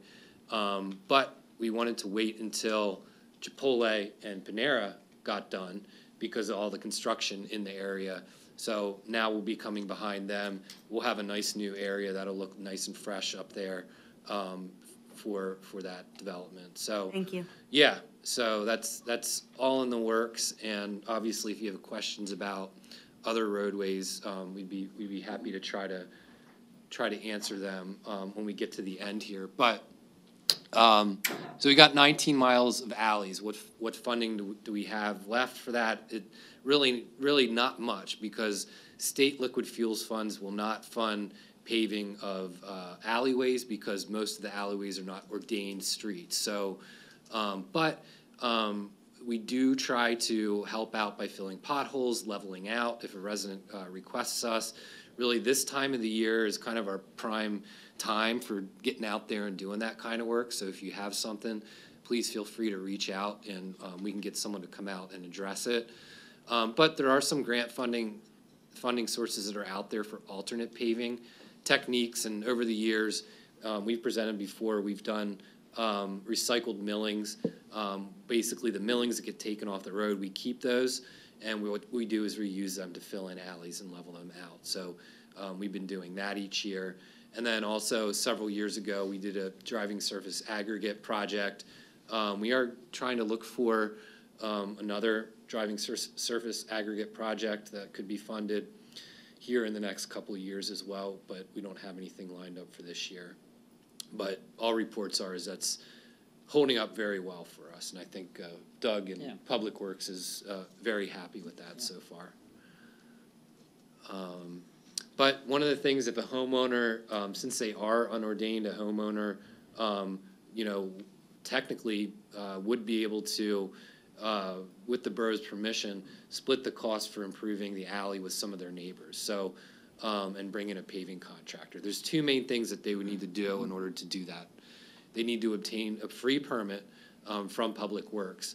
And what we are really looking for there is that we're not changing grading. Because the alleys were never graded when they were put in, that means that any change to the grade that we put in there can cause stormwater issues for properties, garages, houses, basements, things of that nature. So we need to make sure that there's not any changes to the way that the paving is sloped so that it doesn't cause any adverse impacts. And then all the property owners should have a written agreement with all the adjoining property owners of where the work is being completed, basically that they complete. And that's something that we could kind of help them through with our solicitor. So,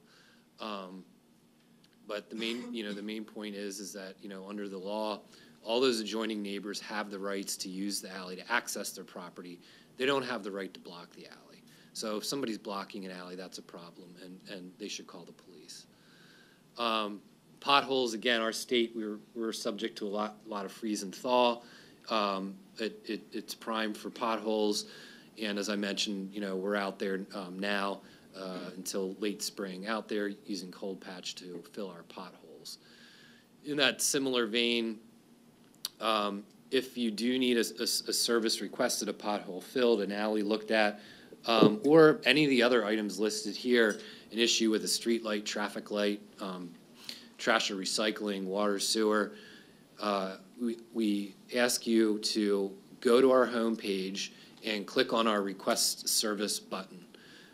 We just added a couple new items to that, so you can now report property maintenance, you can report permit concerns, and you can report vehicles to us there. This system we rolled out last year has been working very well for us because it ensures that we get all the appropriate information that we need from a resident. Sometimes a resident will call with an issue and leave a voicemail, and then by the time we get to the end of the voicemail, we realize they never gave us their address. So we're not able to help you unless you give us all the appropriate information, and having a standardized way to fill this out where it requires you to fill out that information will ensure that your request gets answered more timely.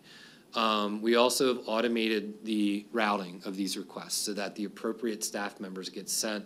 So if it's a streets issue, that'll get sent to Public Works. If it's a property maintenance issue, that'll get sent right to the staff that are working on that in L&I. It'll also give you a receipt of the approved request. And if there's a third party involved, like for trash and recycling, a lot of times your request will get sent right to JP Mascaro, their route supervisor, in addition to Public Works, so that way, if they're out there, they might only be a block away. So if they get that email, they get it real time, and they might be able to come back and service you a lot sooner. So this just shows where to find it on the website. It's a big button on the bottom left, and then on the right there, you can kind of see once you click onto that button, you'll see the items that you can select, and basically some of the information that we're asking for, and this is for a streets request. So what is the location of the service issue being reported? What is your address? And is it, what is the issue with the street? Is it a pothole location? And then is the pothole location on the street, or is it on the alley? Because we don't have named alleys, we realized we've got to put in this alley question, because if it's 123 Chestnut Street alley, there's no address for that. So we have that in there for alley if that's an issue. But there's other things, debris on street, missing street signs, a lot of different stuff. So that's the way we'd like you to do it. You can also email Public Works or call Public Works at the contacts here. And then again, to make any request for PennDOT roads, you can log into penndot.gov and click on Submit Roadway Feedback or call 1-800-FIX-ROAD. So at this point, I'd be happy to take any questions that you have for us. On that last screen, where you pick all the issues that you have, is there the ability to pick multiple issues, or do you want the person to do a separate input for each issue? Yeah, so we have that pretty much automated in the system. It won't let, if we allow you to pick multiple issues, it'll be a square box. So you can see the square box there. If we allow you to pick only one issue, it'll be a circle. So you're either, like in the rental unit question, you're either a tenant or an owner. You know, you can't be both. So yeah, so you can pick multiple where it's indicated there. Now I'm talking about the service requests. Yep. Yeah, is that what you're talking about? Okay. Yeah, the service requests. Yep. Okay. Yep. So someone has multiple requests, they have to do 2 separate requests. Not necessarily, but possibly. Yeah, it depends on what the request is. Yep. Well, if they can only pick one, then they would have to do another request if they have to. If it's a different location, yes. Yeah, if it's a different location, they would need to put in another request. That's correct. Okay. Justin, I have a quick question. For us, do you want, when we get reports from residents who don't want to do this or have done this and whatever, they're not going to do it or they want us to report it, do you want us to go through there or email? What's better for? It's better for everyone to go through there, because if this will get emailed actually to the person that's like in the, I don't want to say like in the trenches, but in, you know, on the ground working on this day to day. Like this is their job to address these calls. Is it linked to your login though? No login required. Okay. Nope, it's free. It's open to anyone. You know, we are working on also getting photos to be able to be uploaded on there as well, so people can send in a photo. Nice. So that's something we're working on. But yeah, because what happens is an email, you know, we'll send it to that person, but if I'm on vacation or if Doug's on vacation, it's not going to get to the people that are actually doing that work until we return. So this is really going to be the quickest and fastest way to advise people to do it, but they don't have to do it that way. It's just they're going to get a better response that way. But would you prefer us to, meaning council, me, Yes. report those? Okay. Yeah. Okay. And now, if you're having an issue with getting that addressed, then you need to talk to me. Okay. Yeah. Okay, well, let me piggyback off of that then. Does that eliminate the councilor's request? I'm not sure what the question is. Can you clarify that? Our councilor's request forms that we have when we need something done, does this eliminate that? From years ago. Yeah, we haven't used those in years, I don't think, so. I still call in and do mine, but. Right, yeah. Yeah, so you wouldn't need to use that form now, no. Okay. So this software geek calls those radio buttons and then multi-check boxes. Oh, great. Yes, radial and multi, yes. Like when you talk about municipal Yeah, stuff. apparently that's very well known, that's what those buttons mean. But not everyone knows that, so thank you. Yeah. I was just giving you a hard time. Yeah. All right, any other questions? If there are any questions about the paving, we're hoping to get this all finalized by Monday and get the bids out next week. So let us know by then. Otherwise, we're going to move forward with the plans that you have now. Okay? Thank you. Thanks. Thank you.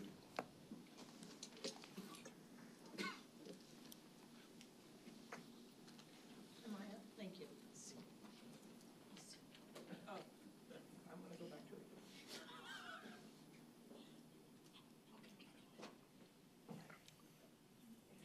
Okay.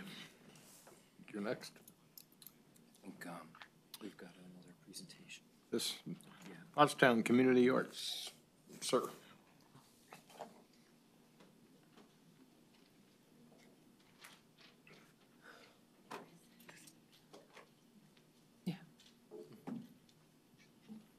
Hi, Hi.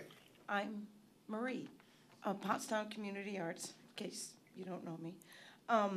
So we did, last year, you guys approved us to come down and make several of the tree well boxes. Ryan will remember, he helped haul the wood. And it was wonderful. So we were able to get several of those installed. I don't remember exactly how many. It was a really hot day. Wonderful. But we got those installed, and what we'd like to do is continue that project, is to continue to working on that block.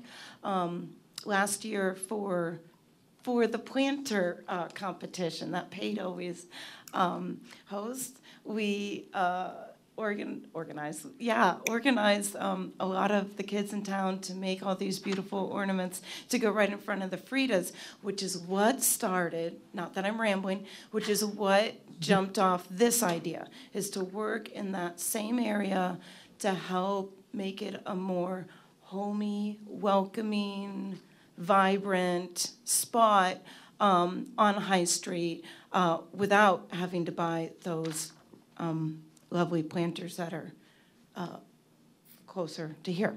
So what we want to do, what we're proposing is to fill in more plants along in the tree wells that we put in, but as well as in some of the existing tree wells. So this is right on the corner of Washington and High, and there are some older tree wells that we didn't create, but they're there and they're empty.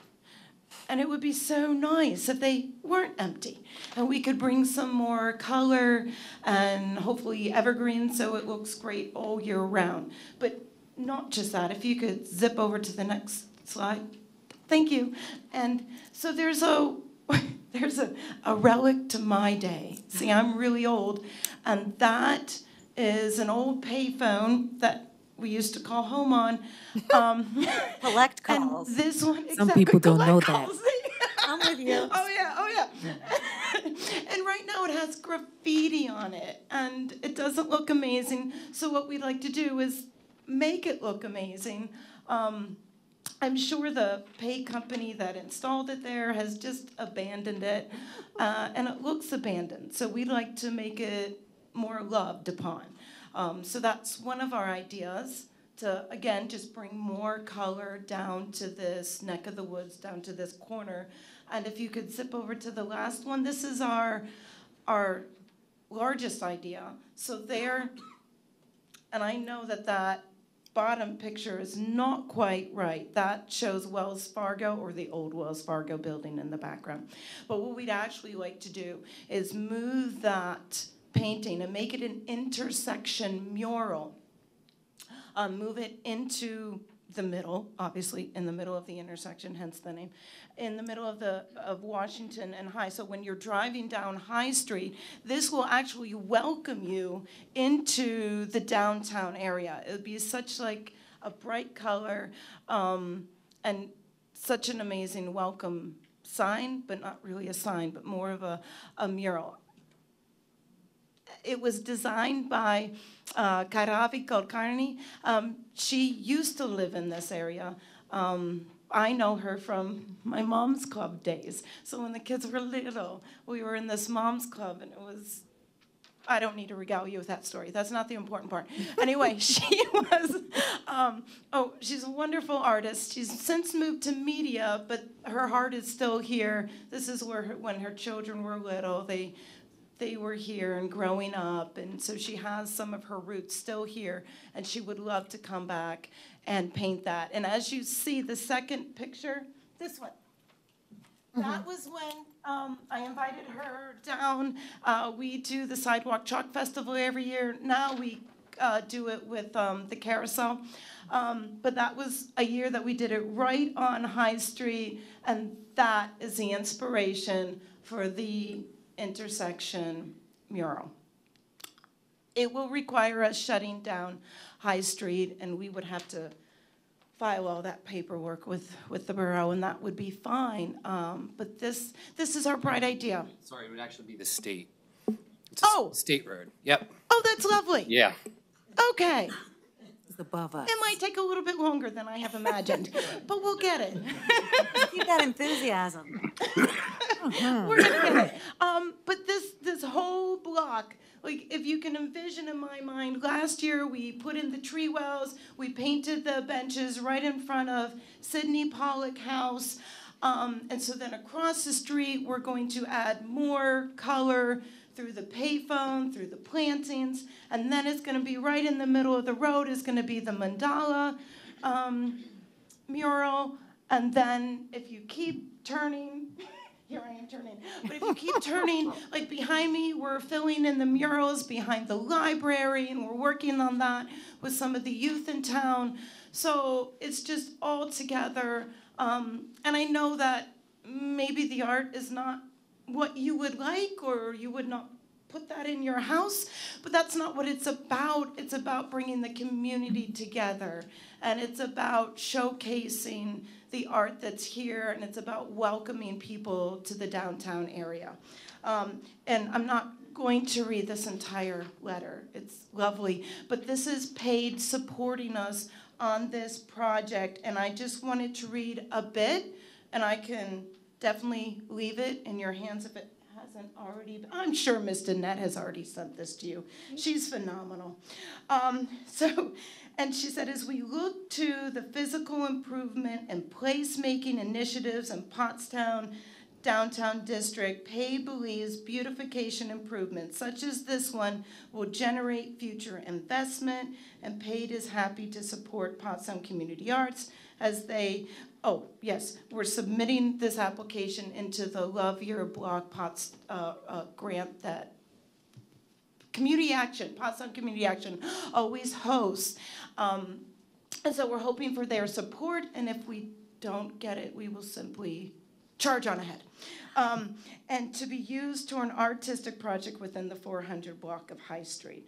And so this artwork will make it more visual and bring more pride to the 400 block and welcome visitors and to the residents in the downtown district. And thank you for the opportunity to show this, and I'm very excited. Oh, wait a minute, I got a question.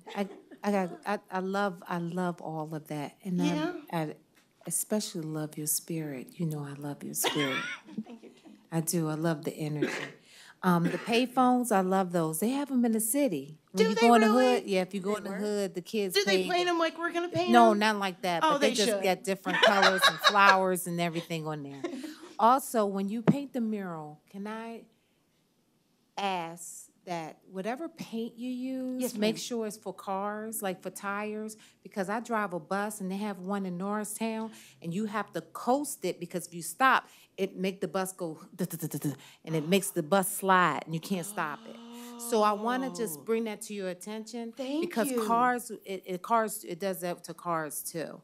So if you do the mural, if it have, I don't know, I can add tire dust. paint, I got it. I'll put sand in traction, it. I don't know what I don't know, that's your thing. I got it. Yeah. But So, thank you. I yes. appreciate that. So yes, if you can just make sure that that if we stop on it, cars, buses, trucks, whatever, that we can stop on it, because the Black Lives Matter mural is dangerous. It's in Norristown, right there by the new courthouse. It's not there yet. That they're building.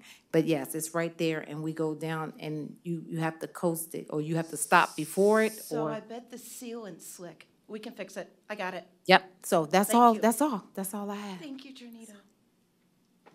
So, Marie, what do you need from us? Your blessing? I really just need to know that we can put the plants in where we would like to. We can paint that payphone, that, Okay. I think that's something that we would have jurisdiction to do. right. Mhm. And then the mandala, I need to work through the state. Mm-hmm. I think you should get with Cerisi with that one. I should get I with, think you should go to Joe and see how that could work. Just, How that Our could state work. rep. okay. Oh, yes, thank you. Now, I know exactly who you but mean. then Thank you. Yeah. when we got to State the, rep. But depending on what they say, when we got to the point of the road closure, we could help you out there. Thank you. I really appreciate that. Thank Yeah. you very much. Yep.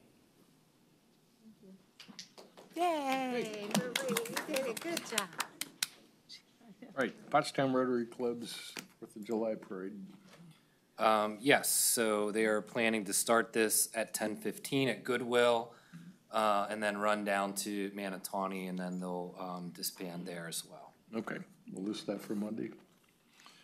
Environmental Consultation Services. Paul, Bart. Yes, so because we have PADEP grant funding with this, they're requiring an RFP for professional service for the environmental consultation. So we're currently interviewing 3 firms right now, and we'll have a recommendation for you on Monday night. You'll have one? Mm-hmm. Okay, we'll list it. 18, zoning application for 502 Hale. Mr. Garner. Yeah, thank you, Dan. The next 3 are all applications that have been filed, and hearings are pending before the zoning hearing board. These are for information purposes for you if you wish to take a position. 502 Hale Street is currently a vacant lot. It's just over 6,000 square feet. A land development plan has been submitted. The plan shows a 4-unit apartment building. However, the proposal does not meet the zoning ordinance. They are asking for a number of variances, all relate, in my view, to the size of the building they're proposing. They're looking for variance for rear yard setback relief, the overall size of the building height, and the location of parking spaces as they relate to the location of Hale Street. So they're all dimensional variances that have to do with the fact that they're proposing a 2-story apartment building with 4 units. Mm-hmm.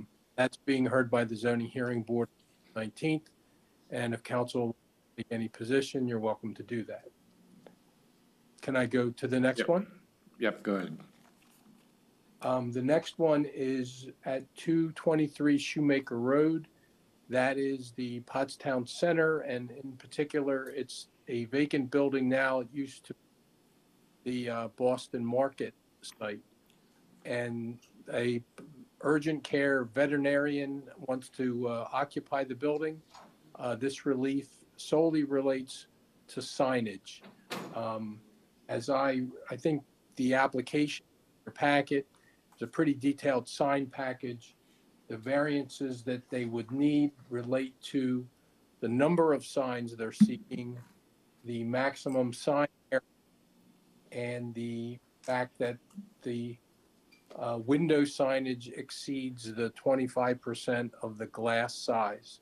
So they're looking for relief from the signage. That's in HB district.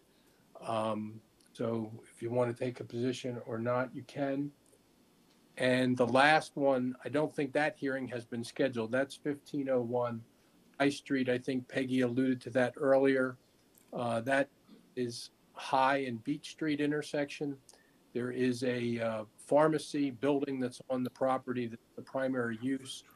They're requesting some type of permanent food truck to be placed on the property for business 7 days a week. There's problems with that with zoning because there's two uses unrelated on the site.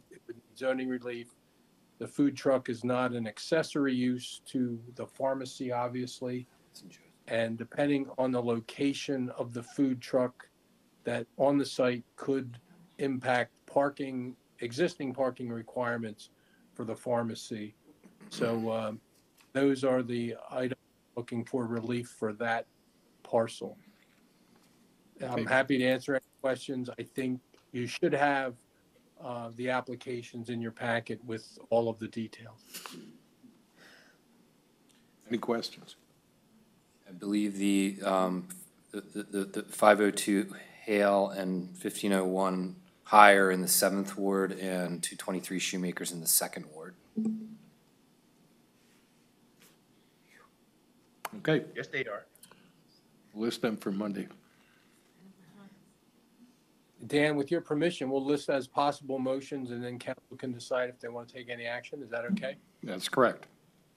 Okay, very good. All right, thank you. 21, the Pottstown Play Streets. We have a list. Yep, it's back again this year, July 10th, July 17th, July 24th, July 31st, August 7th, August 14th. The reminder location will be posted prior to the event. But we should have the dates out there soon for everyone to get on their calendars. Okay, so put that on for Monday. 22 and 23, both the non-uniform and uniform pension assets smoothing. Yeah, so both of these items I can kind of cover because both pension boards decided to do both do the same thing. There's two methods of valuation that can be applied for a pension per actuarial and other regulations governing pensions, and those are a snapshot date approach and a smoothing date approach. So traditionally, both the borough's pensions, their valuations were based on a snapshot date. So that provides an immediate but potentially volatile assessment of the fund's financial health. The borough's snapshot date was in January of 2022. This occurred when the market was more than 30% lower than what it is today. And if we were to use this snapshot date, the borough would have to come up with $1.4 million in 2025 to fund both the police and the non-uniform pension. So,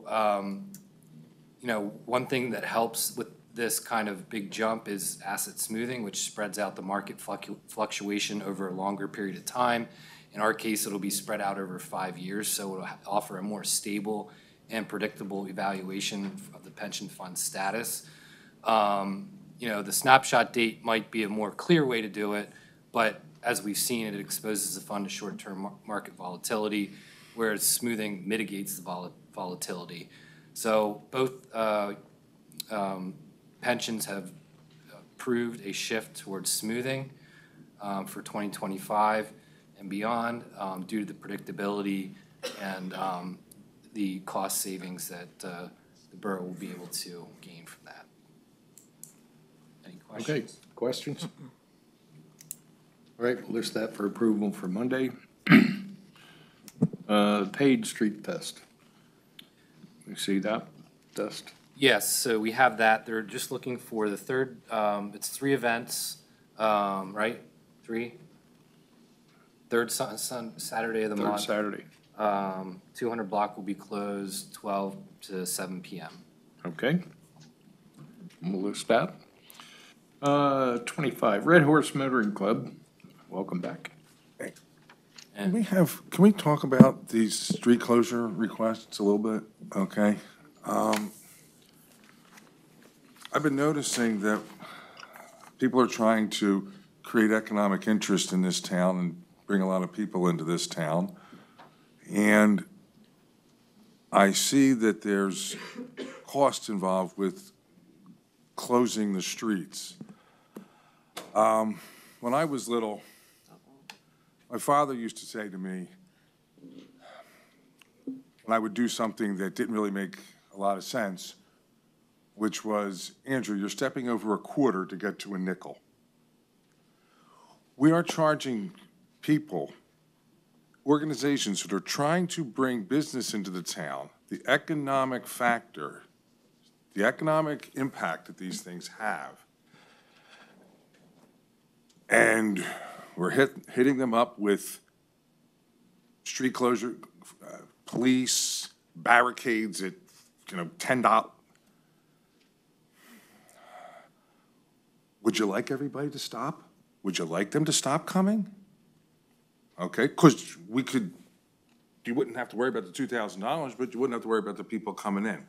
I think we should look at, number one, take a hard look at the costs associated with that, okay, and make sure that they are, if we're charging them, that they are actually necessary. For example, there are studies that say that when we have the car show or the paid fest or whatever, that there is an increase in the amount of police work that's necessary if that's the case, and there's a correlation, there's studies done, then maybe there's a reason to have a cost associated with these things.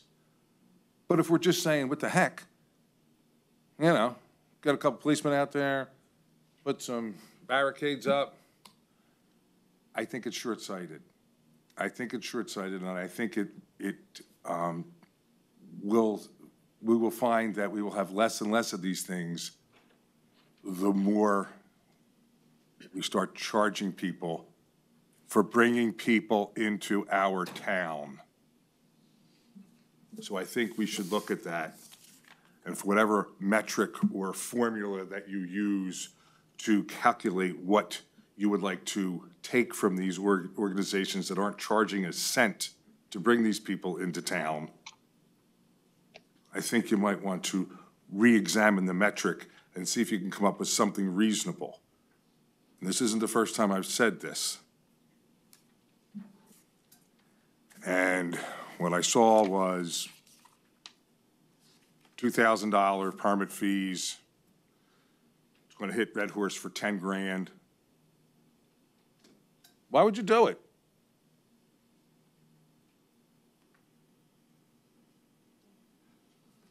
They're just trying to bring people into the town. If we don't want people into the town, just let us know. We can make it higher. Can I ask Trying to bring people into town. a question? Sure. Just a question. Don't throw anything at me. I'm tired. Not yet, I'm ready. Hold on. Has organizations brought complaints to you about the fees? Oh, of course, yes. Okay. Of course. Yes, I'm the sound box, okay, people come to yell, okay? So, yes, they have, and they are not happy about it. As a matter of fact, the prices went up significantly. Again, they're bringing people into the town. It's a good thing, isn't it? I mean, you may not like the car shows, it may not be your cup of tea. So are you just talking specifically about the car show? Oh, no, I'm talking about anybody. I'm talking about the street fest, whatever the street fest for the play fest. Yeah. The Play Street. The play fest may not be, would not be, you know, Red Horse's car show. But it's certainly, it'll be something, but there's not gonna be as many people, so the cost shouldn't be as high. I don't even know how these costs are generated. They just are generated. I just want to clarify that these costs aren't just made up out of thin air to generate money for the borough. These costs are to cover the cost of our overtime for police officers and public works staff. So the bigger question I think you're asking is should we incentivize these events by having the taxpayers cover some of the costs for these events? Because either the event organizer pays for it, the taxpayers pay for it, or we get a gift from maybe the county commissioners and they pay for it.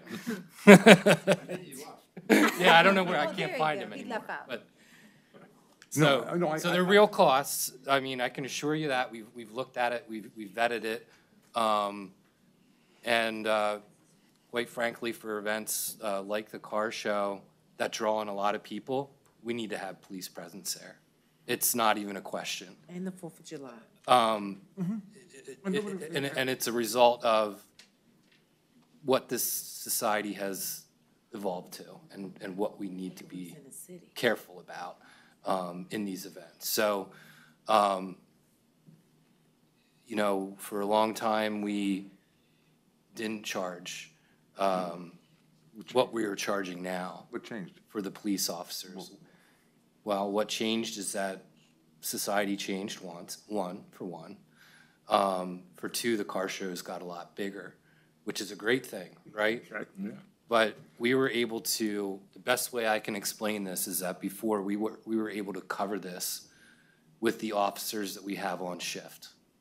We were able to cover it. It was manageable. I mean, but that meant that if there was a call or something, you know, big that was happening in the borough, those officers got called out of that event and they went to the call. Mm-hmm. What we're saying now is because of the size of some of these events and because of what's going on with society today, we're no longer comfortable doing that, and these shows need police coverage. And if they and if they decided that they're not comfortable anymore with paying this and they don't want to have this anymore, would we be sad or would we be happy? Well, I think you know the answer to that. I know the answer. Nobody wants to see that happen.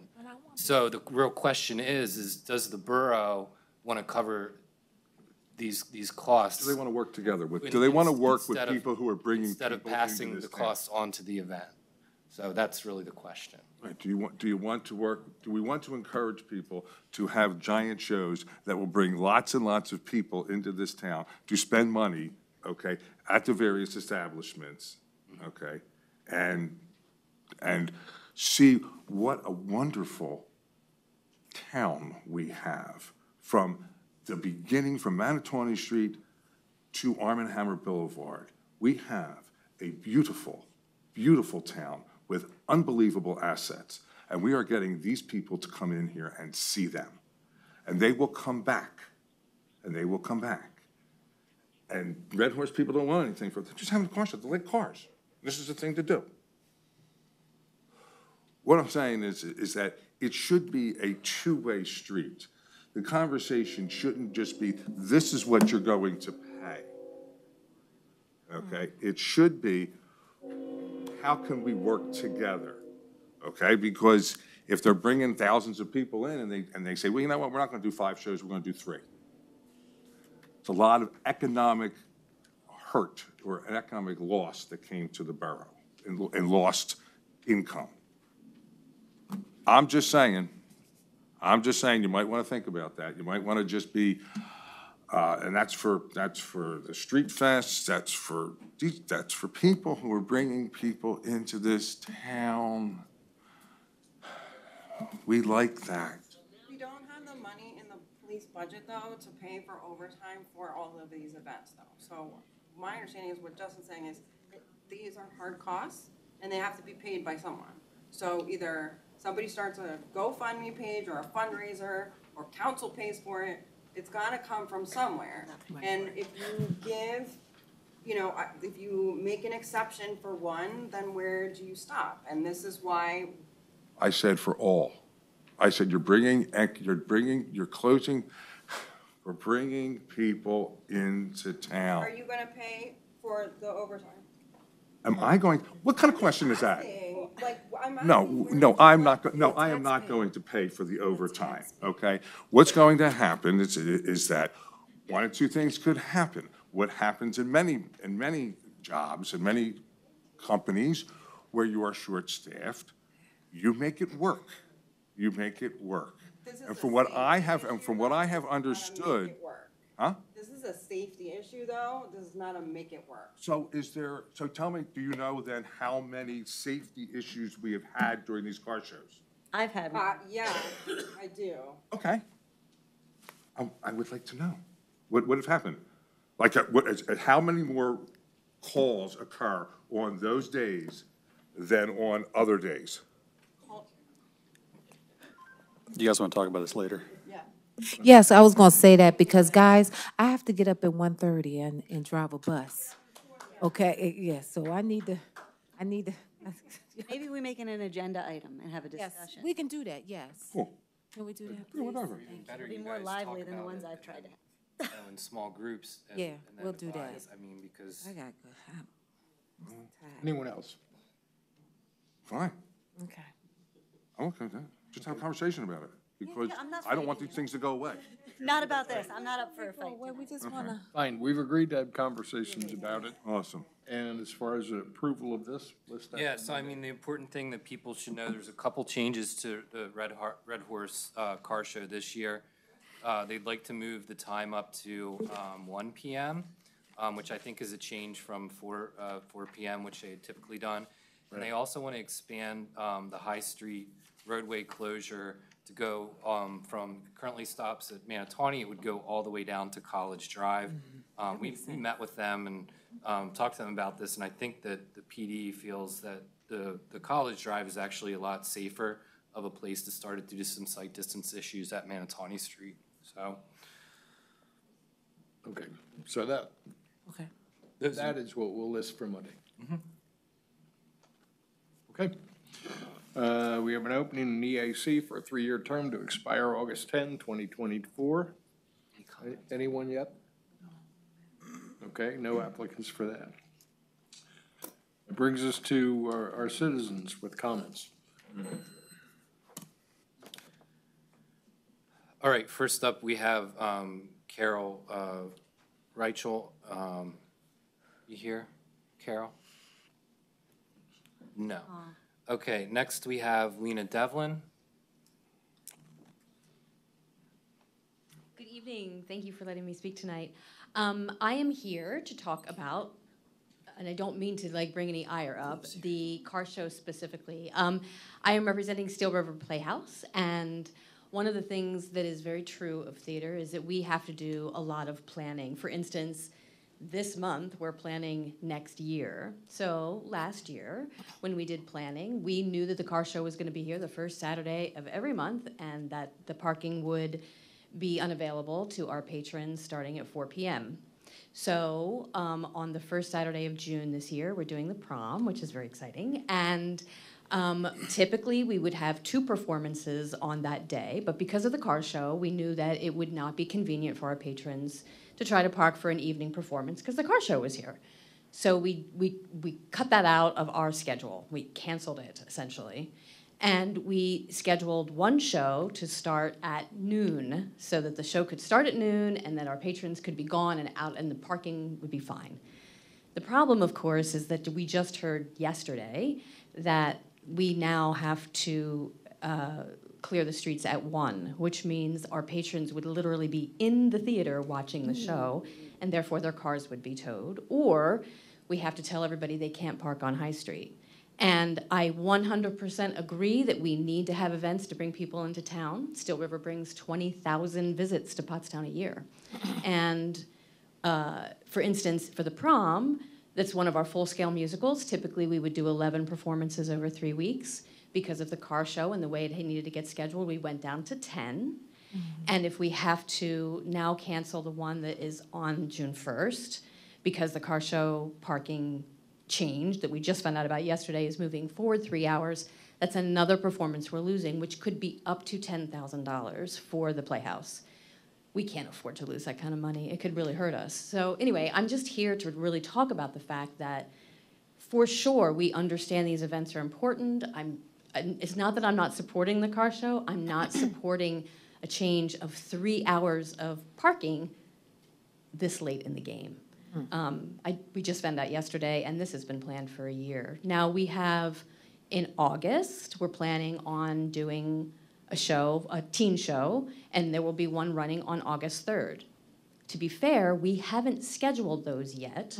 So if the car show was going to be getting here on the, no parking after 4, we would get that. We would do it early in the day, and then we would be done. Now, does that mean we can't schedule one on that day in August? That's a teen show. So it's just one of those things. Theater and many businesses need more than just a couple of months' time. We just need to understand exactly what's going on so we can schedule accordingly and talk to our patrons, because we have to pay for these shows a year in advance. I mean, it's a lot of planning and a lot of work. So I just want to make sure that everybody's aware if we make these changes late in the game, it has a really negative impact on lots of people. Okay. Did I miss anything? Okay. Good. Thank you. Next up is... Wait, yeah. Justin. Could you call a meeting between Red Horse and the theater? Well, I would encourage the theater to reach out to Red Horse. You guys are sitting right next to each other and see what can be worked out. We're happy to broker that, but this is really, Absolutely. If you they want to close the street at 1 o'clock, you can start that at the west end. And I don't know what time the 12 o'clock show lets out, but that might so that mean they aren't prepping that end of the street, the east end of the street until. Yeah. Peggy's trying to get your attention. Yeah. Good evening. Thank you for having me. I'm Dan Glenn, and I'm here to represent Red Horse. Yeah. Okay. Thank you. When I came here tonight, I wasn't aware that there was going to be a lot of talk about Red Horse in particular, other than the request for an earlier opening. Councilman Manastra mentioned some figures, and I just wanted to bring those up as well. I understand that Steel River brings a lot of people into town and that their performances are planned a year in advance. Equally, everyone was aware, including Steel River, that the first Saturday of every month in the summertime essentially is a car show. And that's why they had removed one of the shows to their detriment and only was going through with the matinee. I only found out today that they only found out yesterday about our permit that was filed, and it does create really an insurmountable inconvenience for them as is right now. Mr. Williams, I think that you presented something that we loosely had talked about, but more specifically, if instead of closing the entirety of the street at that time, we allowed for parking in front of Steel River, 4 or 5 spots that are there, and allowed them to park there at noon, and I would tell the police, please don't ticket or tow anyone until 3:30. That would essentially address their concern directly. The parking lots have always been available to them, and they'll continue to be available to them, including the one behind New York Plaza. So the entrance to that could be along Queen Street that empties onto Hanover. Penn Street is usually blocked by a stage, and I understand there was some concern about walking back to cars that are in that lot. In the 2 hours that we've waited here, in the first 30 minutes we talked about it, I contacted Harry Dean. I said, any problem with moving the stage more toward the center of High Street so that people could walk around the stage down to Penn Street? The answer was no problem. So no problem on the stage, no problem with us postponing the enforcement of the parking or closure for the space in front of Steel River. As far as I'm concerned, this little bit of talking seemed to have solved everything. Going forward, the reason that we did request, and for the balance of the season, the reason that we did request the permits to be issued starting at 1 p.m. is actually for safety reasons. When we have people driving in, setting up, putting up marquees as they do for outdoor entertainment and sales, it's not safe to have active cars or cars actively coming in and out and up and down High Street while people are walking around setting up not just the cars but also vending sites. We have approximately 850 to 1,000 cars every first Saturday of the month from May through October, I'm sorry. We bring about 3,000 to 4,000 people per car show into town. It's difficult for me to comprehend the economic impact because I don't think that there's any metric prior to us doing this sort of show. I don't think that the old cruises were anything like this. I do think that those 3,000 to 4,000 people eat, drink, and recreate in Pottstown. To Mr. Monaster's point, I think that they also see Pottstown. They see it on its best days in the summertime. People walking around in the street with their children, with their elderly parents, with their friends, and they have a good time. This is a good for Pottstown. I'd like to facilitate everyone being at least accommodated on this slight inconvenience or this inconvenience that occurred because of a scheduling that happened a year ago. But going forward, I think that it is dangerous not to allow us to close the street at 1 o'clock. Now, again, I don't want to adversely impact anyone's progress or economic viability, but it's difficult for me to believe that 3,000 or 4,000 people don't positively impact Pottstown in so many ways. That's really all I have. I am open for questions, though, if any of you have any questions about, the other thing is, it costs Red Horse Motoring Club about $8,000 a year at the current permit rate, which was reduced from $2,000 to $1,600. That does not include things like porta potties, marketing, volunteer labor, of course, is not charged for, but we could account for that if we had to show what the economic value of that is. That's out of pocket. The 3 owners of Red Horse don't make money at Red Horse enough to offset this, and it comes out of their pockets. So why do we do it for Pottstown? Because we really like it here, and we really want to stay, and we really can't afford it. And working together, I guess that's my point. Battery went dead. Sorry. You are at your 5 minutes, but if you want to finish that thought. All right, great. So looks like we have Tom Nyros up next, and you're going to have to use the microphone on the table. So you live in town? Yeah.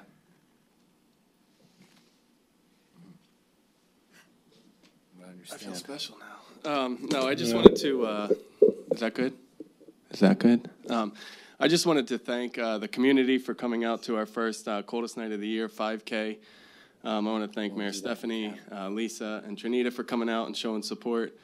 We had around 196 people come out, learn about the organization, learn about Pottstown and our impact here in Pottstown. We were able to raise over $42,000 to help with providing services, operating, and continuing to pay our staff. I also wanted to thank Lisa. We had someone who needed to come in and utilize our warming center. It was a couple that recently became homeless, and Make me cry. well, I'm not going to make you cry. Boots will make you cry. They had a cat, and Lisa told me about a year ago, if anybody ever has a cat and needs to be fostered so they can come into shelter, let me know. So she had that cat for about a week, and so it's amazing that she was available, made herself available, took care of that cat, sent texts every day with pictures, and those people and the cat are now moving into stable housing with their family. So it wasn't long, it was a week, and without that week, who knows what would have happened. So thank you, Lisa. And if anything happens, I'll take that cat back. You've told me that 20 times. I'll say it again. Today. But yeah, so I really just wanted to thank the community for coming out and supporting Pottstown Beacon of Hope at our first 5K. Thank you. Thank you. Thank you. Next, we have Joshua Sounders.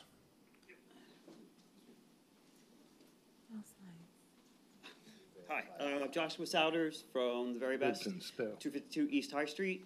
I'd like to speak a little bit about the process for these applications.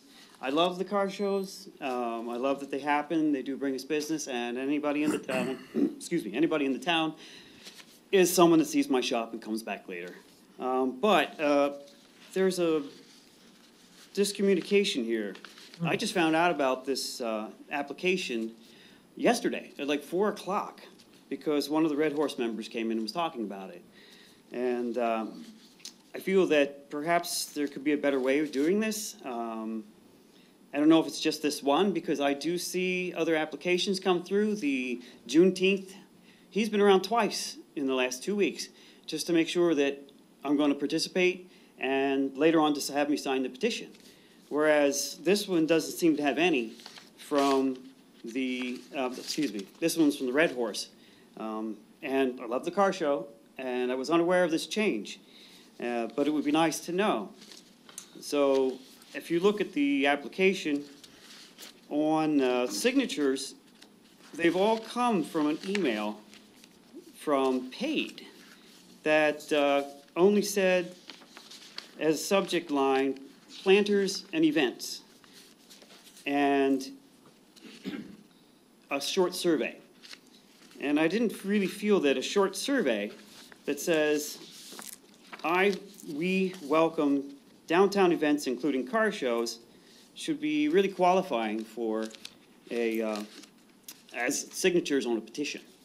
So I'm just asking that this could be done in a better way, that residents would be informed as well. Paid generally caters to the businesses, and there are plenty of residents that are in these streets that are blocked off, and when you block off a street party, you have to do 75%. I understand a car show is a little bit different, but there's a lack of communication here, and it's something that I would like to see so I can attend these sort of things if they do affect me in a more negative way than this this car show does. I would prefer it was a little later, but we all have to work together.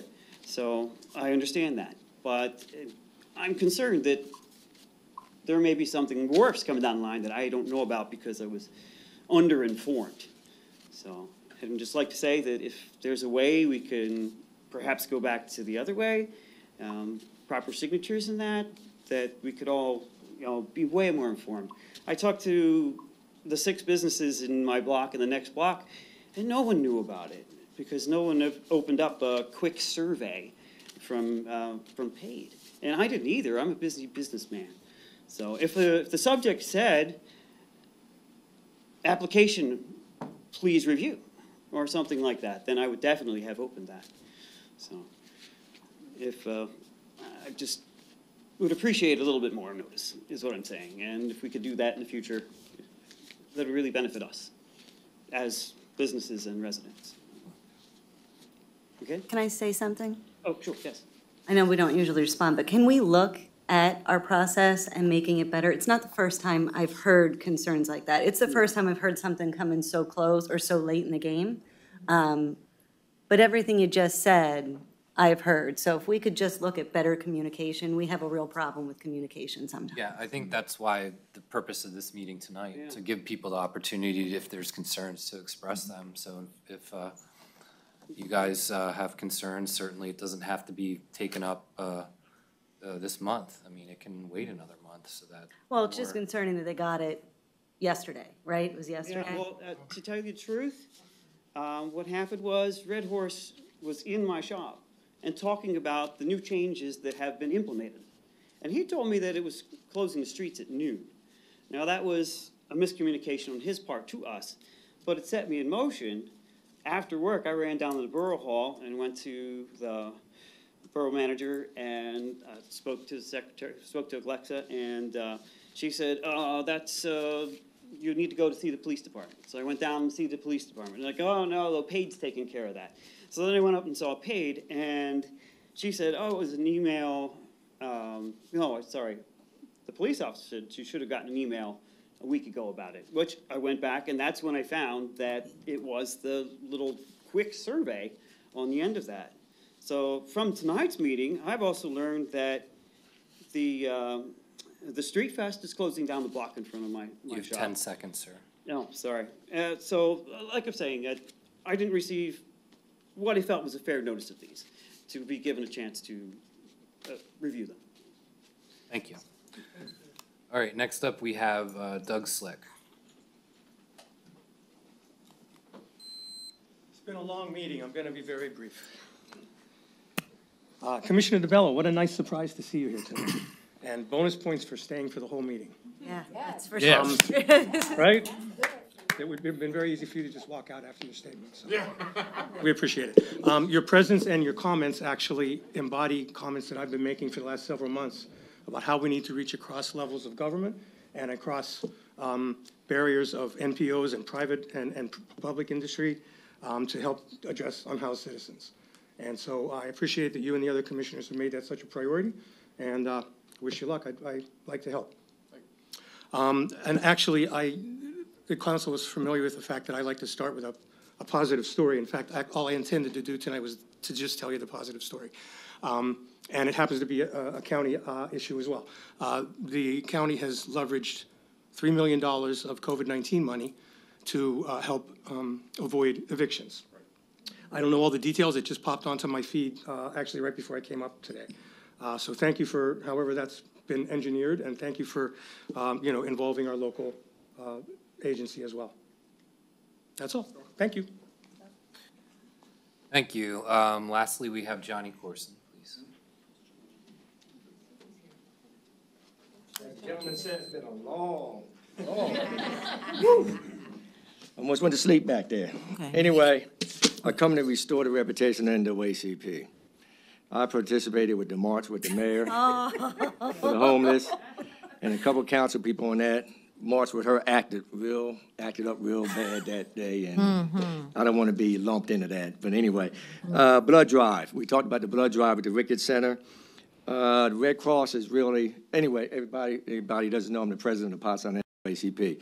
There's a lack of blood, the Red Cross says, and they need it for cancer victims, people who are having gun violence, victims, sickle cell, and surgery. So I encourage everybody in Pottstown, please sign up for the blood drive on April 19th at the Ricketts Center. And you can make your appointments at www.redcrossblood.org. And next, I'd like to say from Pottstown NAACP, would like to say thank you to Mr. Joel Johnson, Mr. Howard from the Montgomery County Housing Authority, Howard Brown and Craig Calissa from Health and Wellness Foundation. The Bright Hope Playground is coming to a reality. And I also, NAACP, like to say thank you to our borough council, because I understand there was a couple of bumps in the road to make that happen, and you guys sat down and you helped Joel smooth the road out. So Pottstown NAACP, thanks, borough council, for that. And Road to Read program. The branch has distributed 6,400 books for the children of Pottstown. Books have gone to daycare centers, family service agencies, barbershops. Hundreds went to the school districts, elementary schools. They're going to Head Start classes and pre-K classes. They're going to churches and Latino agencies. The way we see it, there's no reason Pottstown can't come to be known as the readingest town around. And another thing I want to say to Borough Council, I was at a state meeting and I talked about Pottstown School District and the YMCA of a program that we're supporting, safety around water. Something that the director, Mr. Jonas Floyd, and I talked about. We starting with the school district to teach elementary children how to swim. That got high marks at our state meeting, so Pottstown is being talked about for doing something for our young people, and other chapters and other communities are looking to make Pottstown a pilot program so they can establish the same type of programs in their communities. So I'd like to say to Pottstown Borough Council, Johnny Corson and the members of NAACP, we are volunteers, but we are out supporting and promoting Pottstown, even though, like I said, we're volunteers. We don't get paid to do what we do. And I spoke at Grace Lutheran Church for Black History Program, and I talked about this safety around water, and one of their members came up to me and said that she taught elementary kids back in the 60s how to swim when the Y was on King Street. And I talked to Mark Gibson about this, and he told me he learned how to swim at the Y on King Street in elementary school, that he was afraid to jump off the diving board and they threw him in the water. And that's what Mark said. Anyway, I said that publicly. But anyway, one more thing. Grace Lutheran has a program, fourth Wednesday of the month, a diaper bank, where they give out diapers to families in need. They're they need help with that. They're running out of money, and they used to do it weekly, but now they do it monthly because they can't afford it. So Pottstown community, if you could come together and reach out to Pastor Laura Kane at Grace Lutheran Church and donate diapers, baby wipes, food, formula, I think I said that right. And lastly, Bishop Mike Anthony, Heart of God Church, he's trying to do things for the young people in the community. He needs the support. So if you're interested in our young people and trying to find ways to keep our young people in a safe area, he's working with the YMCA, and I think he has, state police have reached out to him to help do programs for the youth in our community. So reach out to Bishop Mike Anthony's Church of Heart of God, and we support them also. So thank you very much, and let it be said that we need members so I can continue to do what I do, and we are promoting Pottstown and trying to put Pottstown on the map, and you are being spoke about highly. Thank you. Thank you. That concludes public comment.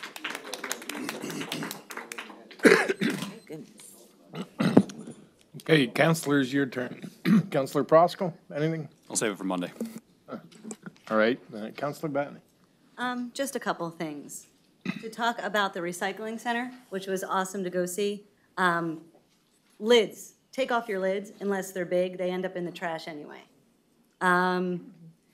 It was very interesting. Don't bag your bags. I was very guilty of this. I would put all my plastic bags in another plastic bag. It wrecks the machine. Don't do it. Loose is the best. Mayor Stephanie talked about the pet loss group. Well, as you know, I'm an animal person. I've attended one. It is really helpful, so if you lost a pet, I would highly suggest you attend a pet loss group. It's good just to talk to other people that are going through the same thing. I'll save that for Monday. And one more thing, a lot of you may know her, Julianne Wade. She's a neighbor of mine, and she tirelessly does things throughout the community and never makes a peep. And I make a lot of peeps. So most recently, she drug myself out of the house on a beautiful day, and we went and we took a walk in the park and we picked up trash. Bring a trash bag with you and a picker thing and go pick up trash. She does it often, so I just want to acknowledge her. She does a lot of good and doesn't say anything or ask for anything. And I think that's it, other than we need to continue to talk about committee times. That's all. Okay, Councilor Lebedinsky. Nothing. Trinita? Nope. No. Whoa. Ready, come on. Okay. I just wanted to make them all stay. You might go. No, you can't. She can't I go. wasn't gonna say anything. Counselor I wasn't gonna Manoski. say anything. The only thing I was gonna say was I had an opportunity to work closely with you and Lisa. Oh, that's right. Okay. Oh. Okay, with regard to a Yeah. situation that we had in the downtown. We And- did. And a lot of times, we tend to not, we tend to. Don't like each other. Yeah. That's what. No, we just don't But we agree. were able to, work together. No, Oh, okay, go ahead. no, Okay, we're grown. okay? We were able to work together, and, Ryan was extremely instrumental with helping out, and we worked closely with Justin, and we did something that we sometimes don't do enough of, which is give Justin clear direction as to what we would like to happen with this particular situation. And that was possibly one of the best things I've been able to do on council since I started here, which was work together to create to correct someone getting fined $12,000 for stickers in their window. Okay, and we're going to try to see if we can stay away from the sticker window people and maybe go towards the quality of life issues that Trinita would love to have taken care of. Love. Good. Love. Do you want to kiss now? Thank you. Thank you. It was nice to, even though we don't always agree, to be able to talk like adults and have a conversation and come to some kind of agreement. So it was really nice to be able to work together. I agree. Okay. Counselor Kirkland, still with us? Yes, I misspoke earlier. At the end of my report, I said, if you have any questions, call the borough. I meant to say, if you have any questions, call the Ricketts Center at 484-945-1020. Okay. Thanks. Mayor? Nothing. Nothing. Whoa. Okay, leaves it up to me. First, I want to thank our commissioner, Mr. DeBella, for showing up tonight. Absolutely. It was great to have you. I think you're the first one here since, I can remember. I ain't never seen one. Yeah, I'm about to take another picture. I think you're the first one here, and my goodness, I got to commend you for staying through this whole thing. I didn't think this was very short. I thought there were. I hope we entertained you, and you're welcome back anytime. I'm hungry. Yes. And as to the counselors, I know we all agreed last month that we'd be adding a third counselor to the pre-agenda meeting, and we'll have a schedule ready for Monday for the upcoming months. That's all I have.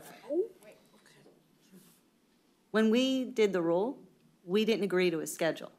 I verified how the rule was written. I can go back and check. Okay. It was just one council person. It wasn't to be appointed by anybody or any type of schedule. Yeah, we'll have one each month. No, So everyone should have an opportunity. that's not the way the rule is written. So I think that should be a discussion. Wait a minute, hold on. Wait.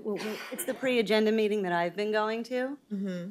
So when I proposed that rule change, Yeah. the way it is written, and I verified it with legal, that there is no specifics. It is written the way I said it. So you want to go to the meetings? I do. Okay, well then why can't we Everyone. just have her do it? Yes, sir. So you don't want the others to participate? No, I don't get to be on many committees because of committee time, so yeah. Yeah, let her be, can she All right. just be the one that? I know I ask a lot of questions, but Meetings? Okay, Yes. I have nothing more, so meeting adjourned. That's what I wanted to hear. That's what I wanted to